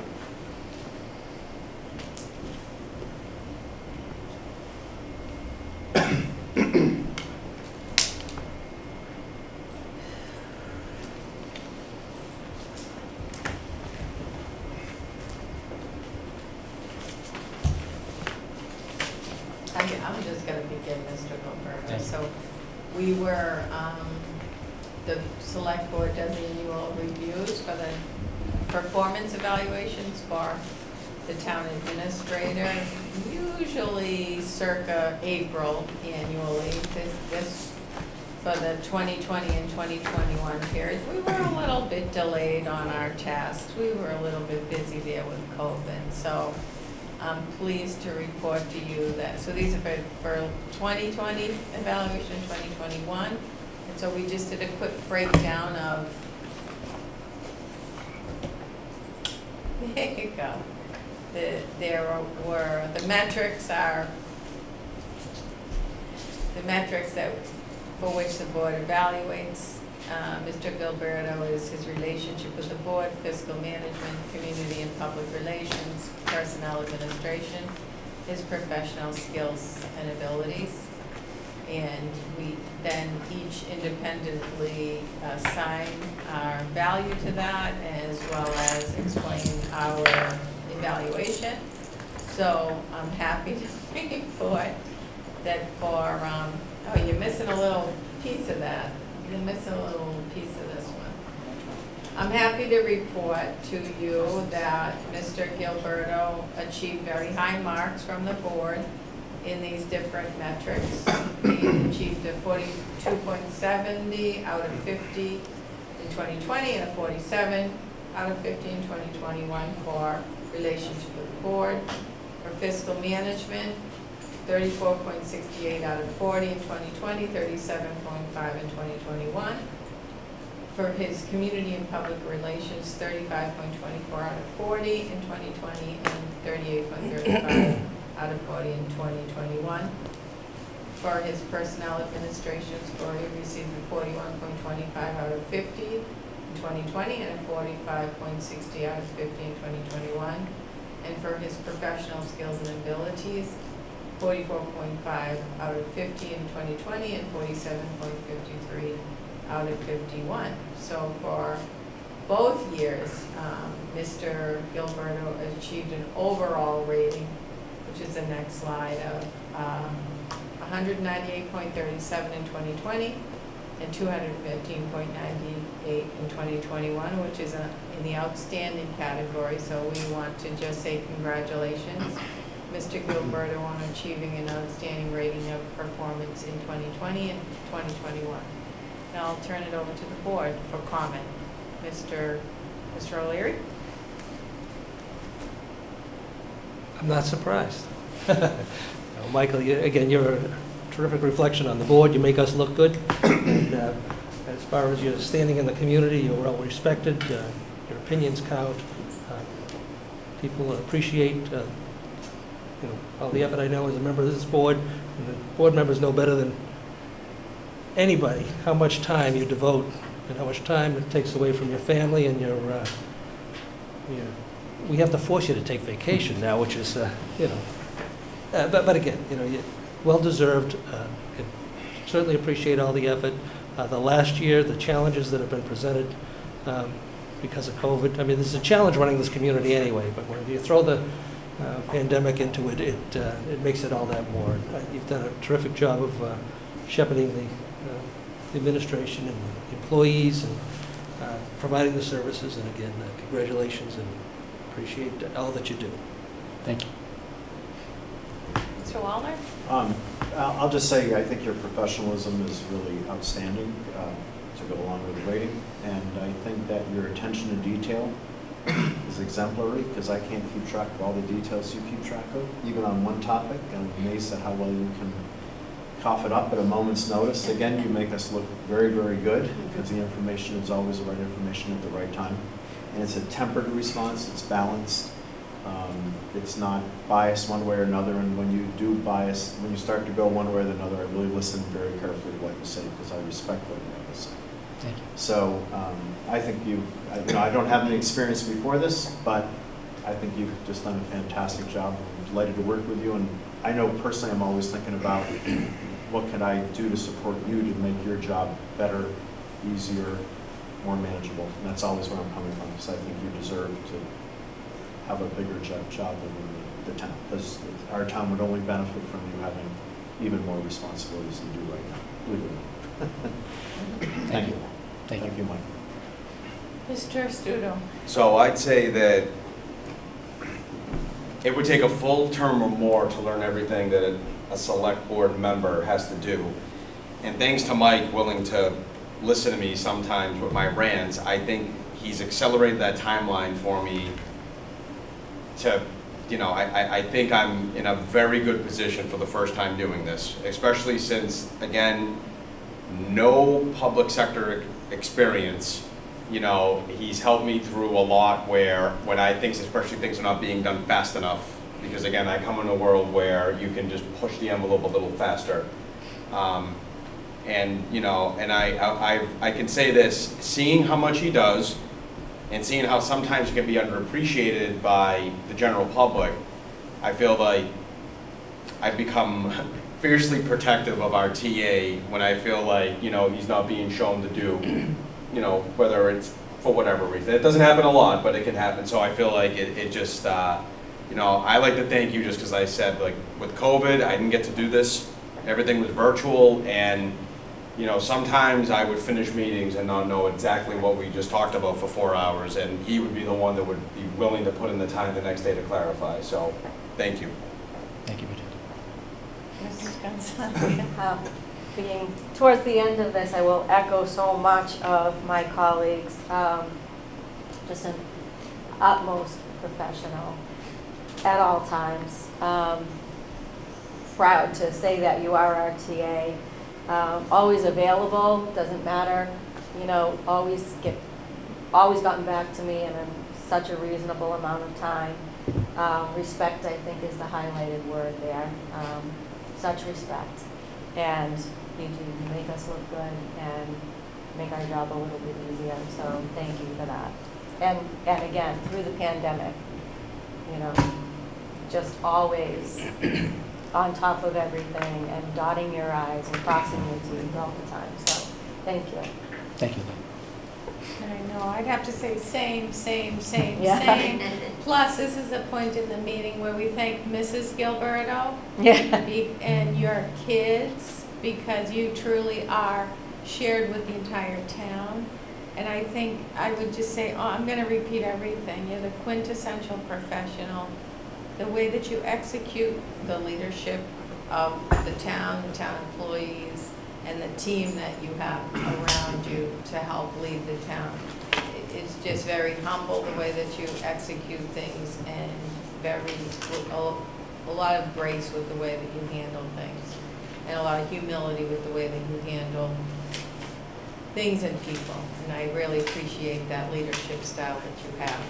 I think that nothing highlighted that more than COVID, and I don't think people realize how much you, your team, and the people in the town, they didn't stop. Where most people were saying it was taking a long time, they were stuck at home, this team here did not stop tending to everything so that business could be available for people that live here, information could be available for people that live here. I just think, thank you, thank your family, because it's a round-the-clock job for you. It isn't a punch-in and punch-out job for you. And I think that was kind of highlighted for us during COVID. And what everyone says is you're always available and accessible. And I'm sure that you probably get into a little trouble for that. You have to because of the being available all the time. But we're so appreciative of that effort that you make on behalf of the town. And I also like how you always present to us the position of the workers, the municipal workers here. Because I think that that's something that we don't see day in and day out, and that you have to reflect that to us so we have a better understanding of even just what's going on here. So I appreciate that too. So thank you. Outstanding work, outstanding effort, and we're very grateful that you're our town administrator. Thank you, Madam Chair. Can we do a round of applause? Yes. Madam Chair, may I offer just a couple of brief comments? Of course. The first is with regard to your and other board members' comments regarding Mrs. Gilberto. She is a working mom, so she is not just balancing everything at home, but also her own career as well. So I thank her and my three boys too for their flexibility, Noah, Max, and Luke. And then just finally, the reflection here and all of the progress that we've made and sometimes just surviving over the past year and a half is all a reflection of an excellent team here. I mean, I'm the face that's here at the meeting, every other Monday or Wednesday. And, they all work so hard, from the employees in this building, the department heads in the library, the senior center, police, fire, and DPW.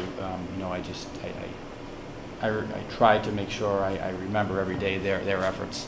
And I hope that the community does as well. I know we have a very great community that has been very appreciative of everything that all of our employees have done, but I just wish to thank all of the employees for their efforts in a difficult time, being flexible like we all had to have been, moving one way, then moving another, and it's going to be this, now it's going to be that. They've all been great, and I really want to thank them all for their commitment and their dedication and their flexibility. But to the board members, thank you. All right. You just proved my point. All right. Thank you, Mr. Gilberto. We're going to move on to legal bills. We have a motion. Madam Chair, I move to approve legal bills for July 2021 in the amount of $8,749.58 as follows: General $4485.58, Labor $4223, 20 Elm Street $41. Total $8,749.58. Second. Motion by Mr. Studo, second by Mr. O'Leary. Any further discussion? All those in favor? Aye. Is that the only legal bill? That's it. All right. Next order of business is meeting minutes. Do we have a motion? So I have a question. I didn't see the minutes in the packet. Oh, Were those the ones I was supposed to send it amended? Some of them were, Madam Chair, but were the August 16th meeting minutes not in there either? No, Nothing is. Okay, then I guess we're passing that over tonight. Thank goodness, because I didn't get to send you mine. Okay. I apologize to the board, but No, they were that's done. okay. That's okay. Okay. But- Yeah. Sorry. I'm sorry. Next order of business is the town administrator. We'll move right along. Town administrator's report. And Madam Chair, just bear with me because my report is somewhat lengthy, given the time between the last meeting.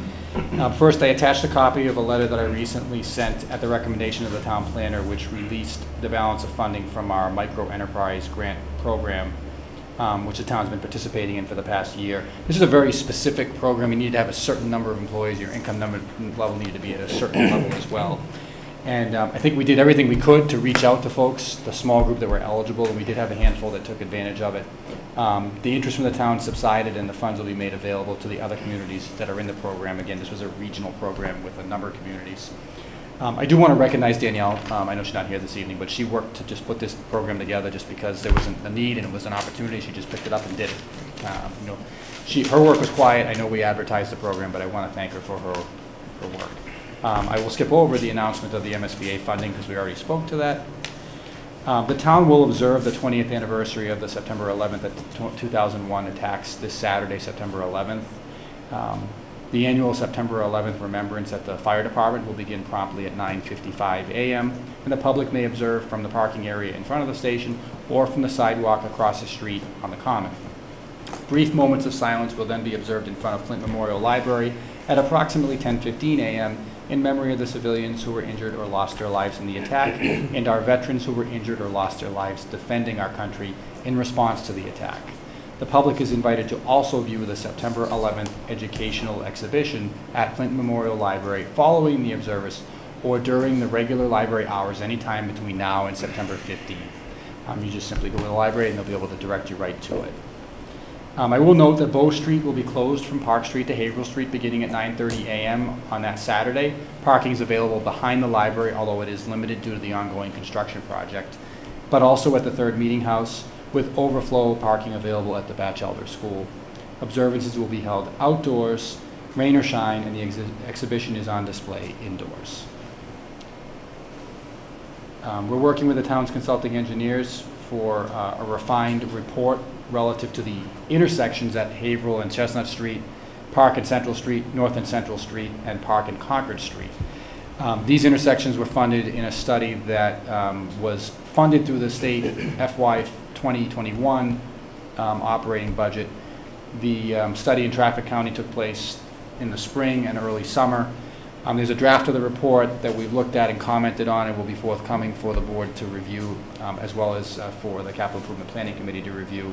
I should note the chair asked me about this in advance of the last meeting, and I had all this information. What's that? Mr. Gilbert. What's that? Park and Central.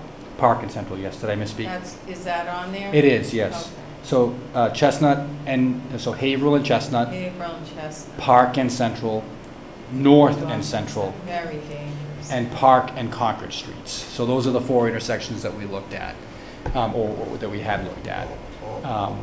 I will just note that we provided some comment back, and we're expecting a final report soon with regard to it. And when I say soon, probably weeks, not months.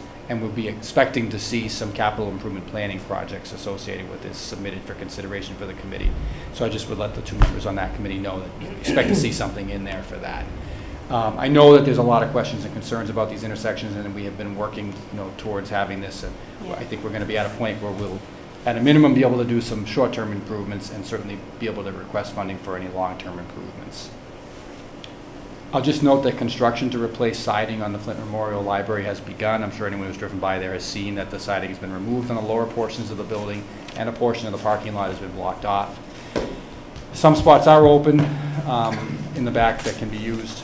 The activity room is closed, and entry is through the front entrance or the rear entrance on the north side of the building, but the activity room itself has been closed because it's just not feasible to be accessed. After some delay, construction of the additional locker facilities in the police station will be beginning in the coming days. The location was modified slightly to move it closer to existing locker facilities, and it will remain within the existing building footprint of the police department. I'll note with regard to Mill Street, Mr. O'Leary, I know that you brought that up at the last meeting, and I think I'd spoken with you after. A couple of department heads went out there after our department head meeting on Wednesday to try to clarify some questions about what the building inspector could sign off on for dividing the parcel up, if you will. We retain a portion that's sort of upland and sell the area that's closer to the river where the house is located. I think a resolution's been reached with regard to what we're going to do. It's just a matter of now going back to the Planning Commission, hopefully as soon as their next meeting in 2 weeks from last night, to get some approval in place. But I think we have a plan. It will involve the construction of a gravel road as part of the dividing of the property, but I think the DPW is confident it can be done at a very reasonable expense, so we can then convey and sell the house lot itself. So I think we have a plan for that moving forward. And I know that there's been a lot of concern about that. The market is obviously very hot. The house in good condition. Not sure whether it'll be conveyed for occupancy, or somebody will look to develop the property with a different style house. But I can tell you, when they looked at it last week, it was not perfect, but certainly good and not abandoned by any stretch of the imagination. Great. And then finally, a couple of personnel announcements. And I know the hour is late, but I have 2 letters that I'd like to read from department heads who have informed me of their intention to retire. And they're 2 well-respected and long-serving employees. So if the board would indulge me just for a moment. First, I'll take them in order of written receipt. How's that? From Mary Prenny, the Elder Services Director, informing me of her pending retirement from the town of North Reading effective January 4th, 2022. She writes, I want to take this opportunity to thank you for the chance to serve the town of North Reading as Director of Elder Affairs for the past 21 plus years. It's been a privilege to work with so many wonderful colleagues. Most importantly for me, it's been a true honor to help serve so many incredible, amazing older residents and their families that I had the pleasure to meet throughout these many years. Saying this, I am now ready to start that new chapter in my life. Thank you for all your support, guidance, and cooperation. Please let me know how I can assist in ensuring a smooth transition for the department and my staff. Sincerely, Mary Prenny. So there will be an opportunity to fully recognize Mrs. Prenny, I'm sure, at a future date. But I do want to put that out there because this is a position we will begin adjusting the job description with Mary's input as needed, and then advertising the position moving forward. So the public will see that as an advertised vacancy, and I'd ask them just to be aware of that. The second, been notified by Town Clerk Barbara Stats of her notice of retirement. As previously discussed several months ago, this is to advise you of my intention to retire from my service to the town effective on Wednesday, February 2nd, 2022. So they'll be within about a month of each other, two long-standing department heads who are at the stage and eligible for retirement. She writes, it's been 40 plus years since I started on this journey, never expecting it to take me where I am today, and for what will have been almost 24 years as town clerk. It's an amazing feat.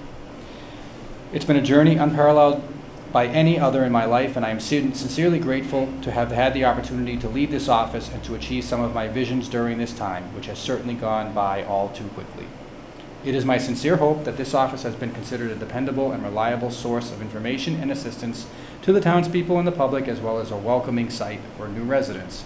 I'm deeply appreciative for the opportunity provided by administrations and officials, both past and present, to represent this office for so long, and for their continued support, and hope at the least I have met their anticipation and expectations, and have been a resource to assist them with their responsibilities as well.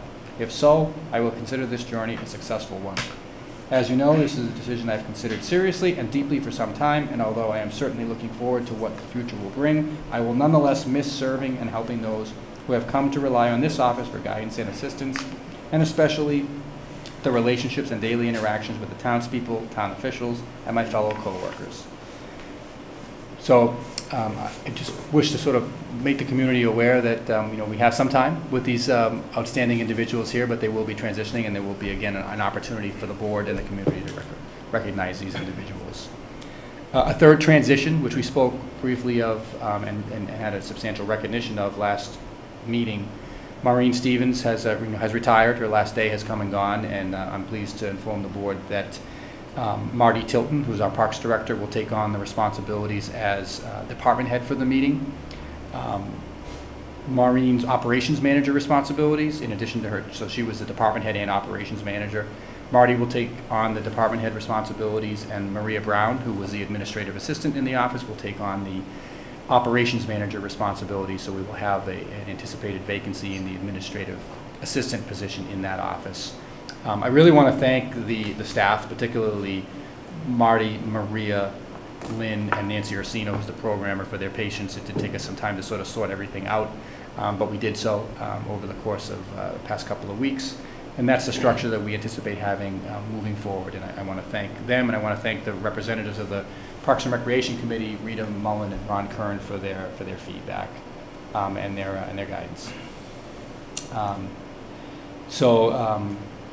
With that, I think that concludes my update for this evening, Madam Chair. I know it was lengthy, and I appreciate it. Thank you. Does anyone have any questions? I do. I just have one. I know that we're studying whether or not there should be traffic implements in those intersections, and I really don't understand what the study needs to be, because they're very dangerous. So, and we have to wait, and we have to go to capital planning after a study if there's any kind of a recommendation, that type of thing. But what are we able to do now by way of signage and maybe fluorescent paint and some sort of slowdown or something in that area, because there's so many accidents. Someone's going to get killed there, and really that is such a dangerous, people kind of barrel up that road, so they're not even attentive to, never mind bicyclists or walkers, but other cars that are trying to come in and out. And I'm talking specifically about Park and Central. It's less so at the end of Central and where Central and Haverhill connect. It's a little bit easier to come out there, but that is such a dangerous area. And I don't know how many accidents have to happen before we do something about it.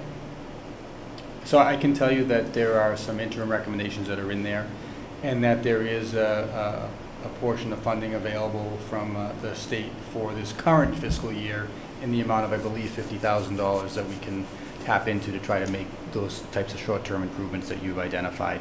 You know, we're hoping to do so as soon as within this construction season. There are some, you know, larger concerns with regard to alignment at that intersection, as I'm sure you're aware. That would not be part of that, but we'll look to do everything that we can in short order as soon as we can do it, because we know the concerns.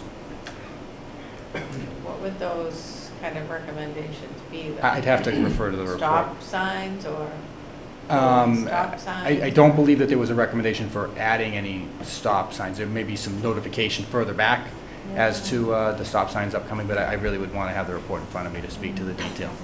Yeah, I think we shouldn't be delaying that. I think with these sections that we know are dangerous, we should pull out all the stops now. And you know, if the study is should we hang a traffic light there, I get that that might be a little time consuming and there might be permissions that are required. But you know, how long does that take to study that? You know, and how long is it? We should really need to do something now before someone gets killed, and people are getting in car accidents there. That should really be enough for us to know something has to be done there. Now, don't wait.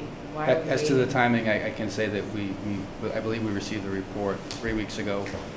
We met with a consultant roughly a week and a half ago, and we're expecting their updates any day now. And again, you know, the commitment is to do what we can within the confines of this construction season as soon as we can do it. And we're fortunate we have funding in place to do it too, which is obviously a huge help.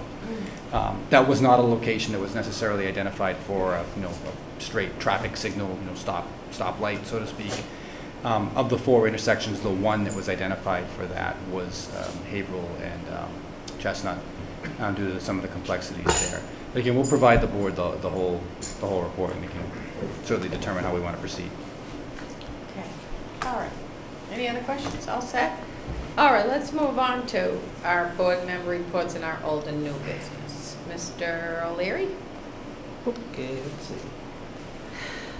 I'm sorry, Mr. Kelleher left. Secondary School Building Committee, I reported to the board last meeting that the Secondary School Building Committee voted to expend $150,000 for auxiliary lighting on some of the fields. And Mr. Kelleher, who has been a member of the Secondary School Building Committee since its inception, and nobody has put in, let me put it this way, there are a lot of people who put in a significant amount of time and effort and energy for the Secondary School Building Committee, and continues to do so up until a week or 2 ago when he resigned from the committee.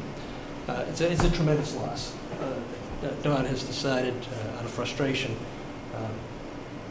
and again, I don't mean to be putting words in his mouth, I'm sorry he's not here, but he found it necessary to protest the action of the Secondary School Building Committee to resign.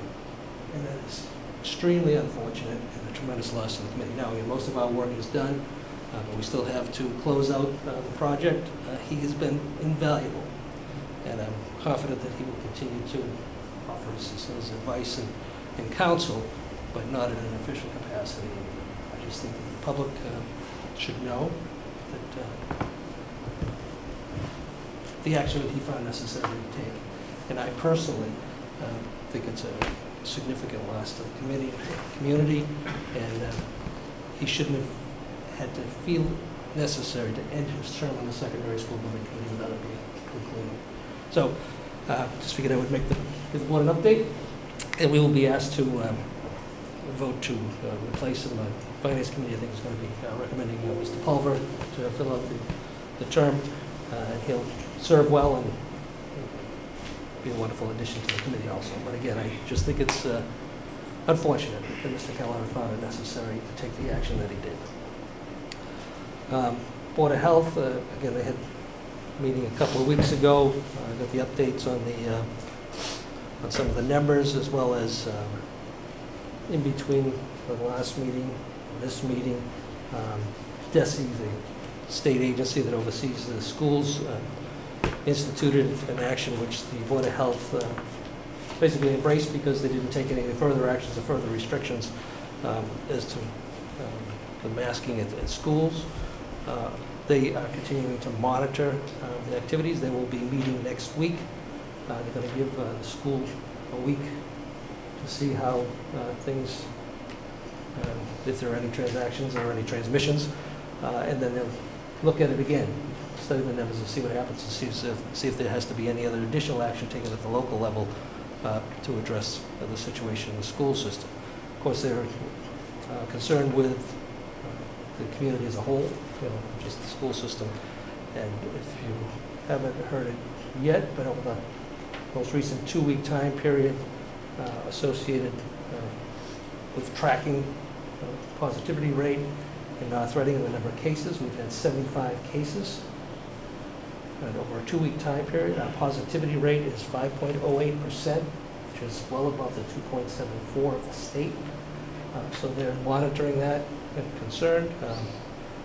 But a good report that they gave is that there have been no cases recently up at the nursing home. So the board should be aware that they're continuing to monitor it. They will continue to evaluate and take whatever action is necessary from a local level and a local standpoint moving forward. Other than that, that's it for my reports. We're going to get old new business. We're going to go around again, round robin. It's up to you. No, we'll go ahead on to old and new business. All right. Let's see. There'll be a vaccination clinic at the Bachelor School on the 15th of this month from 6 to 7 p.m. Go to the town website, Board of Health. You can actually sign up, get an appointment to do so. For anybody ages 12 and up. So they did have a clinic previously, and I think they had 9 individuals come, a lot of them students, which was good. And again, as far as the, so we want to ensure that people understand that vaccination clinic is still available in town here, and they'll continue to do so at different intervals, and just continually check the town website. Apple Festival coming up Saturday the 18th. Mrs. Gonzalez and I are going to put our taste buds to the test and judge the apple pie contest along with Mr. Gonzalez, not Gonzalez. And just urge people to come out. It's a wonderful activity, and hopefully the numbers stay good enough so that we can continue on and enjoy the festivities. Obviously, last year it was canceled. I'd also just like to, under old and new business, I'd like to follow up on the Board of Health and masking and a couple of other things. 20 years ago, I was chairman of the board when 9/11 occurred, and I saw this community come together like never before. And again, the nation as a whole. And we had local residents who were impacted by 9/11 by having family members and associates, work associates, die on that particular under the event. It was heartening at the time when we saw the community come together as a nation too, where we had ecumenical services together, where hundreds of people showed up. We had vigils on the football field where the stands were full, and the community was united in our efforts, the nation's effort to combat the terrorism, go after those that inflicted terrible thing upon us, and it was heartening. So as I think back, and 9/11 is just a Saturday, and we're going to have recognition as we do every year, it's important. But at the same time, I kind of fast forward and say, okay, 20 years later, I'm still sitting here, and what have we seen, or what have we felt and lived through. And again, when fast forward to this past 18 months with the pandemic, but also the response to 9/11. We went into Afghanistan, and now we've gotten out of Afghanistan. And over that time period, we remember the 2,448 service members that died, and we honor them and respect them and mourn them and mourn the losses for their family and family members. The 3,846 U.S. consultants that died over a 20-year time period, including the 2,448 of the 13 soldiers that died just last week when we were trying to exit the Kabul airport. And setting aside, the exit strategy,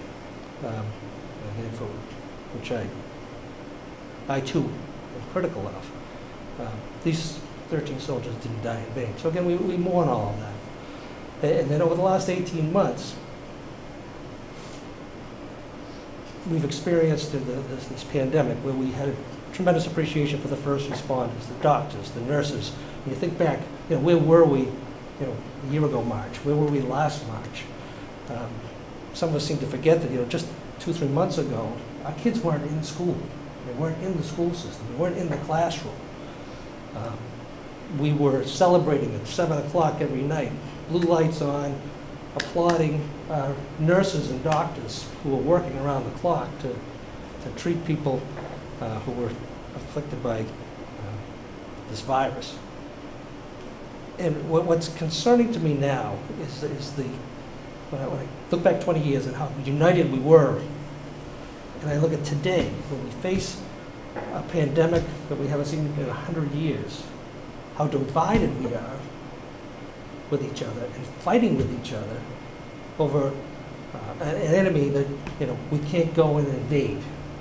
But there are certain things, certain steps that we can take as a community, as a state, as a nation, that can unite us again and get us back to some sense of normalcy. This past summer, the numbers dropped significantly. It's wonderful. So things are working. The virus is, the vaccinations are kicking in. The numbers dropped significantly.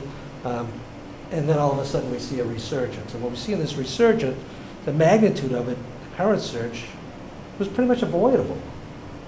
And again, it's inconvenient. It's a pain in the neck. My wife and I, finally went out to a restaurant about a month ago for the first time in 18 months, out of the tent at the Horseshoe, and broke bread with some friends, which was great, for the first time in 18 months. Now we're at a point where we have to be concerned again, where business establishments are now starting to talk about, again, masking, vaccination requirements, all because we, as individuals, can't do what just has to be done. Which is mask up, do it a little bit longer, and we'll get a little bit better. We'll get better more quickly. We sat in the Board of Health meeting, listened in on the school committee meeting over the last few weeks, where people were calling in and participating via Zoom and at the meeting of the school committee, and insisting, that there be no mask mandate in the school system, and insisting and trying to, some of them, again, not everybody, but some of them trying to bully our town officials and administration people into taking an action which is just totally contrary to what we should be doing as a community together. And what I find interesting is some of those same people who were advocating for no masks, once DESI came out with their ruling, are some of the very same people that are saying that everybody should be masked now. So be consistent somewhere along the way here. I believe, and this is my thought, and I'm not looking to debate with anybody, and people can take your own position. There's more that we can do. We shouldn't just be sitting idly by here and waiting for DESI to make a decision when we know what needs to be done. We have employers that are telling people that they have to be vaccinated in order to come back to work. We have businesses that are saying you have to be vaccinated to come into the community, to come into their workplace. We have businesses that saying that you have to wear a mask in order to come in, vaccinated or unvaccinated at this point, because this Delta variant is so transmissible. So, masking restrictions, and people who are unvaccinated are concerned about their civil liberties being taken away from them. I don't mean to No, interrupt you, just but one more minute. yeah, we do One have- more we do minute. have to hear One more from minute. But everybody. it's, to me, I think as an administration here, we have a responsibility to our employees, and people should be vaccinated, and people should be masked. We're sitting at this meeting here, I believe public spaces, public meeting, we're requiring our kids to be masked. People at public meetings and public spaces should be masked. And we can take those steps on our own, not waiting for someone else to tell us to do it. So for those who are worried about, their civil liberties are being violated, it's not just civil liberty, to catch or transmit a potentially fatal infection. And it's not a personal choice. It's a choice that you make that affect others. So, I'm sorry. I think we need to take stronger action. I think this administration should take stronger action. And I think we should just use some common sense and logic and spend the next few months putting the masks on, just use some common sense, some common courtesies, and let's get back to the community that together tries and defeats this virus. Because if we do it, there won't be another variant that we have to worry about. It'll just become the local, another shot in the arm like a flu shot. But if we don't do that, we're going to be fighting this thing, and more people are going to die. So as we celebrate and honor the people that died in Afghanistan, the people who gave their lives for all these, let's not forget that there were almost 18,000 people in Massachusetts, which is greater than the entire population of North Reading, that have already passed away in Massachusetts, wiping out the whole town of North Reading over the first 16 months, not 18 months. Would that be okay? Would we just be sitting here? Let's quantify it. 1,000 people dying a day. Hospitalizations are up. Doctors and nurses are working 24 hours again, and nobody's celebrating. Nobody's saying thank you. Nobody's applauding. So let's just do our part. Use some common sense. Take some action that we can take, and do what's right. So thank you for your indulgence. Thank you, Mr. O'Leary. Mr. Walner. I've been on vacation for the last week and a half, so. Good for you. And All right. Nothing to report in particular. Okay. One thing I'll say, just to Steve's comments, is that one of the commandments is treat your neighbor as you would treat yourself, love your neighbor as you would love yourself. The virus does demand community action. You have to go beyond yourself. So I think that's the main message. That's all I have to say. Thank you. Thank you. Mr. Studo. And I will add one commentary to that. Unfortunately, we have hit a point where we'd have to go back to more than that. And I'll just say this. I know about 100 different property owners in Boston that own restaurants and bars. They've had a mask mandate since August 27th. So Mr. O'Leary, this is what happens. You walk in with the mask, you go to the bar, you order a drink, and for the next 5 hours, you don't need one on. There's no enforcement. So what I'm trying to say is that unfortunately, and I'll leave it at this, some of the mitigation things that did work earlier in the pandemic, there is not the will, in my opinion, for what I've seen in Boston the last 3 weeks of the general population. And since every single law enforcement group I know of has said, we will not enforce this, it's your problem, I think that, to your point, I think there's very little I feel this administration can do because of where I think the population in general is at. So I'll just add that. So that's why, just to give a little leeway, you know what I mean? So. Any other? No, other than that, board business, business? No, so September 11th to me means a lot for the reason that it used to be just another day, my birthday. It is September 11th.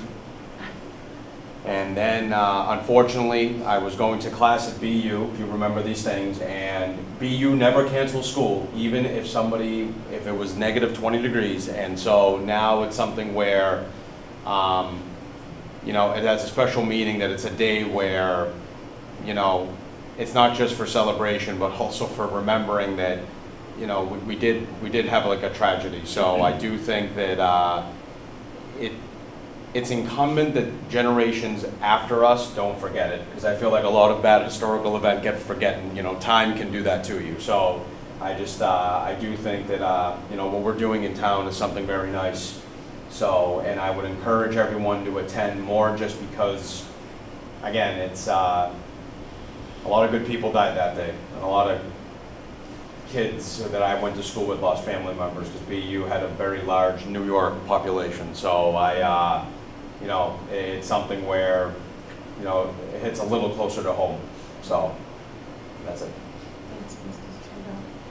Thanks, Mrs. Gonzalez. So I'll start with board member reports. I will also talk about the Apple Festival, Saturday the 18th from 10 to 3. As liaison to the newly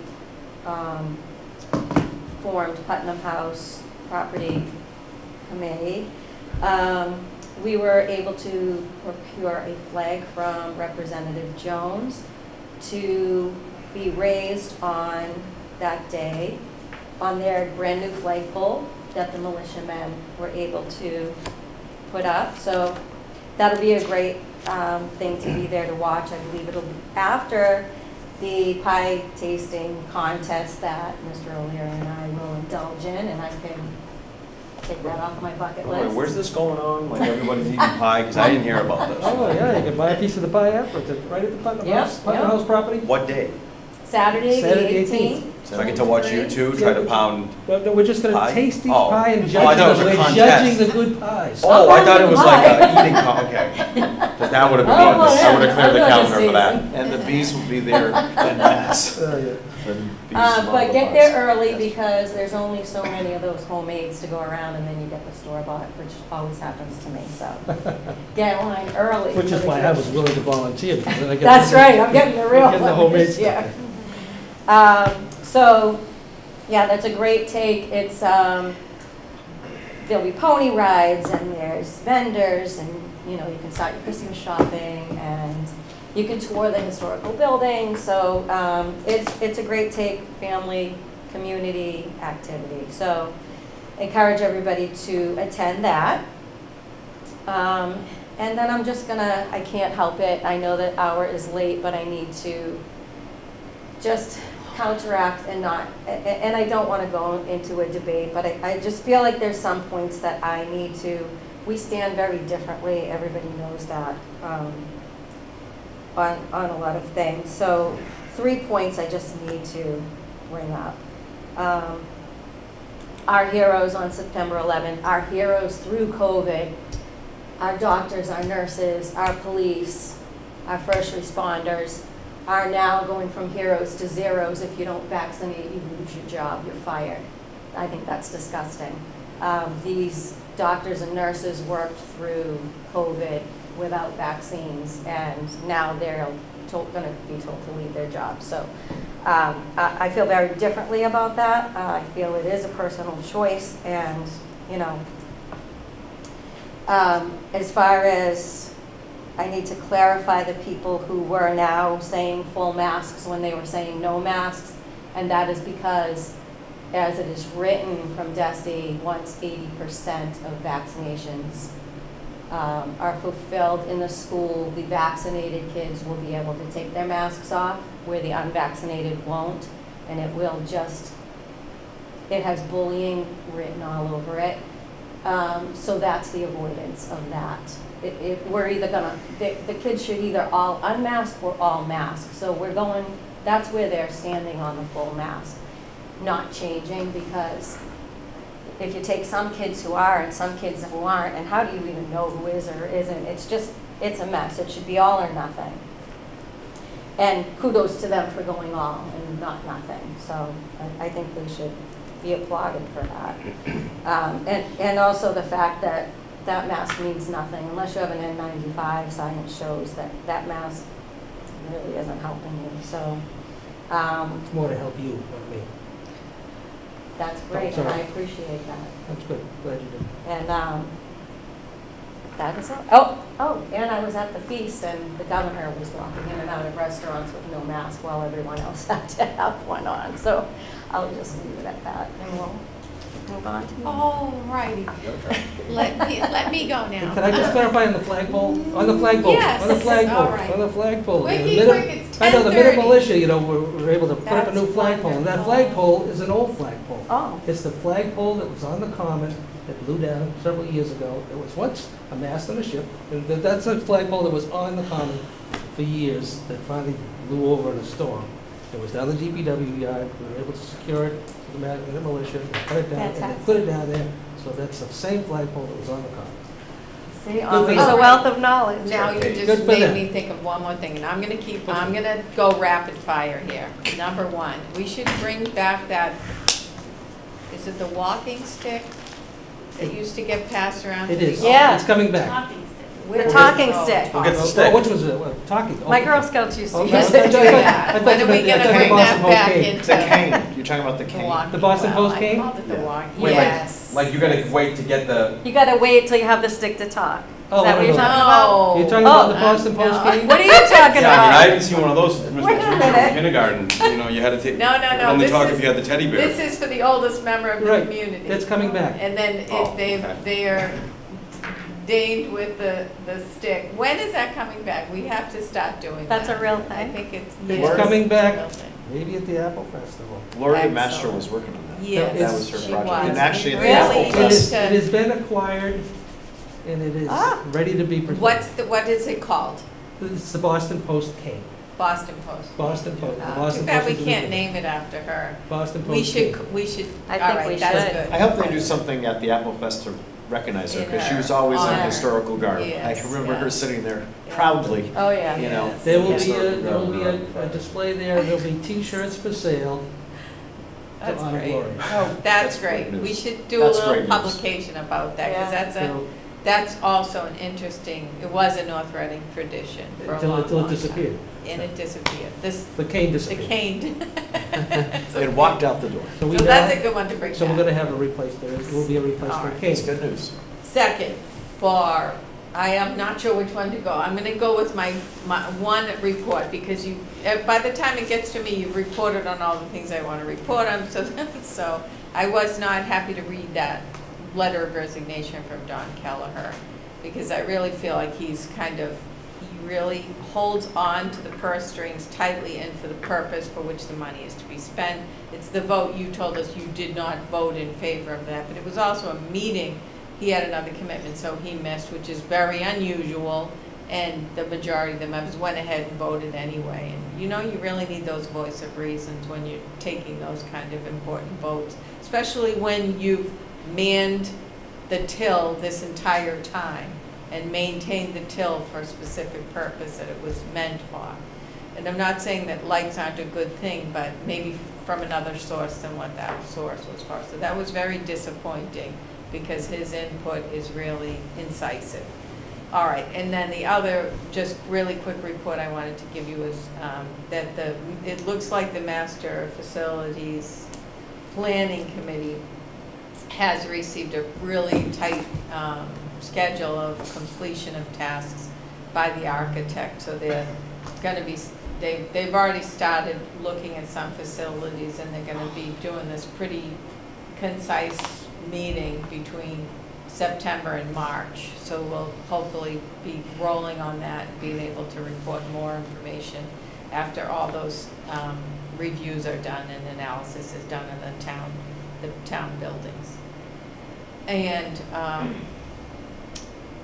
I'll just briefly say with regard to masks and coronavirus that there is a remarkable amount of misinformation that gets presented, you know, and that I think that there's all of these differences. If we just had kind of solidarity with how everybody's doing things, there wouldn't be this sort of divisiveness, I don't think. I think that was generated divisiveness over the previous administration. And I do believe that there was an awful lot of misinformation. There still is an awful lot of information.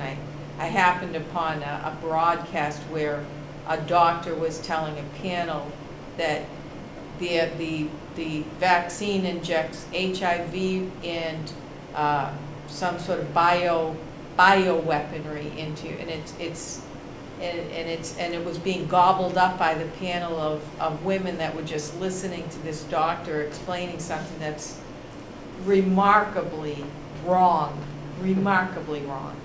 And I don't understand this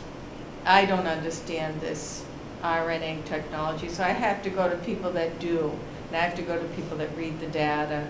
And the way I understand it, from a woman in town who's a microbiologist, who happens to be someone I walk with every once in a while, when you have the vaccine, it either addresses mortality or it addresses infection. So if it reduces the mortality, it might not necessarily reduce the rate of transmission of the infection. If it reduces infection, it might not necessarily reduce the rate of mortality. So what we have is that the mortality rates are reduced, which we've seen. That's data. That's data-driven statistic. You can't argue that. That's a fact. But the flip side of that with this insidious COVID-19 is it doesn't necessarily address the infectious nature, and that's why we have the variants. And if you have kids who can't get the vaccine, you have to mask, because that's unfair to them, because the insidious nature of this is when we started out and didn't have a vaccine, they were the safest ones. They had the built-up immunity towards this. And now that everyone's got the vaccine, we're basically super spreaders for our children, and it's flipped, and that's the insidious nature of it, and that's the facts. That's the science. There's no two ways about that. So I agree that we should really be in solidarity. We can disagree on things, and we do disagree on things. But what I appreciate about my colleagues is it's a respectful disagreement. What I'm watching posted on social media and programs is people coming in screaming at boards and yelling and demanding things and calling people names and things like that. That's just uncalled for. I don't think a single person sitting in this room wants anyone to die from COVID, wants anyone to get COVID. We all are on the same mission, and we really have to start to see that, kind of stop being divided about this. And we're being divided because of all the wrong information that's being spread about things. Just look at the facts, look at the science. And last night I was in another public meeting for my job, and we are masked. So I think there's a lot of divisiveness because we're not in solidarity with how we're going to approach it. And that's all I have to say about that. I have to hear what science tells me, and I have to understand it. I still don't fully understand it, but that's where we need to go with these things, and not just, say things that aren't accurate, And there's not enough data, too, so that's the other thing. So you have to go to the people that are studying the data. And we know it's working. We know the vaccine is working. So, and I do understand civil liberty and civil rights, and that is an important thing, too. I do agree with that. But I think the real reason why people keep arguing and dividing one another and not being on the same page is all this misinformation out there. And that's totally unfortunate, and that's totally a product of who was in charge when this pandemic came to our country, unfortunately. But we're moving on from that, and we're moving beyond that. My final thing is that... You said one, that's five. My final thing is... No, I said I have to start with that one. I think you misheard me.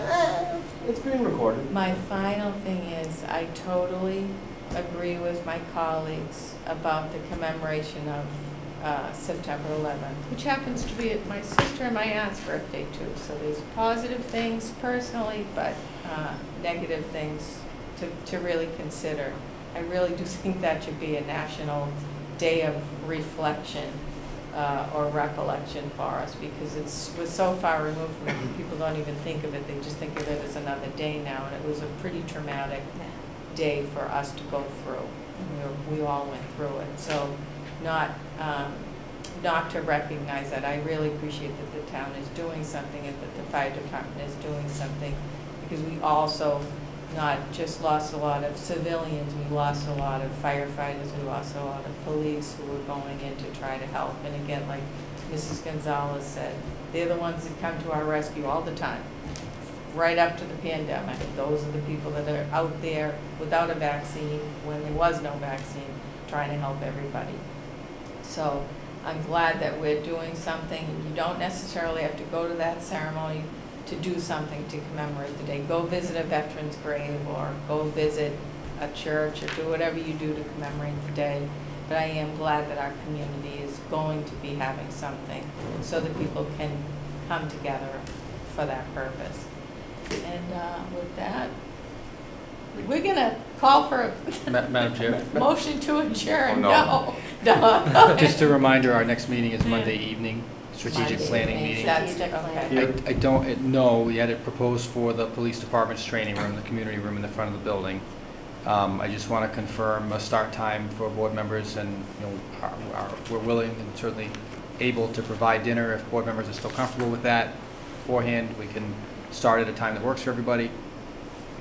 So that's Monday, right? Correct. The 13th. The 13th. I'm comfortable eating in all occasions, in any environment that anyone can think of, Same. in any room.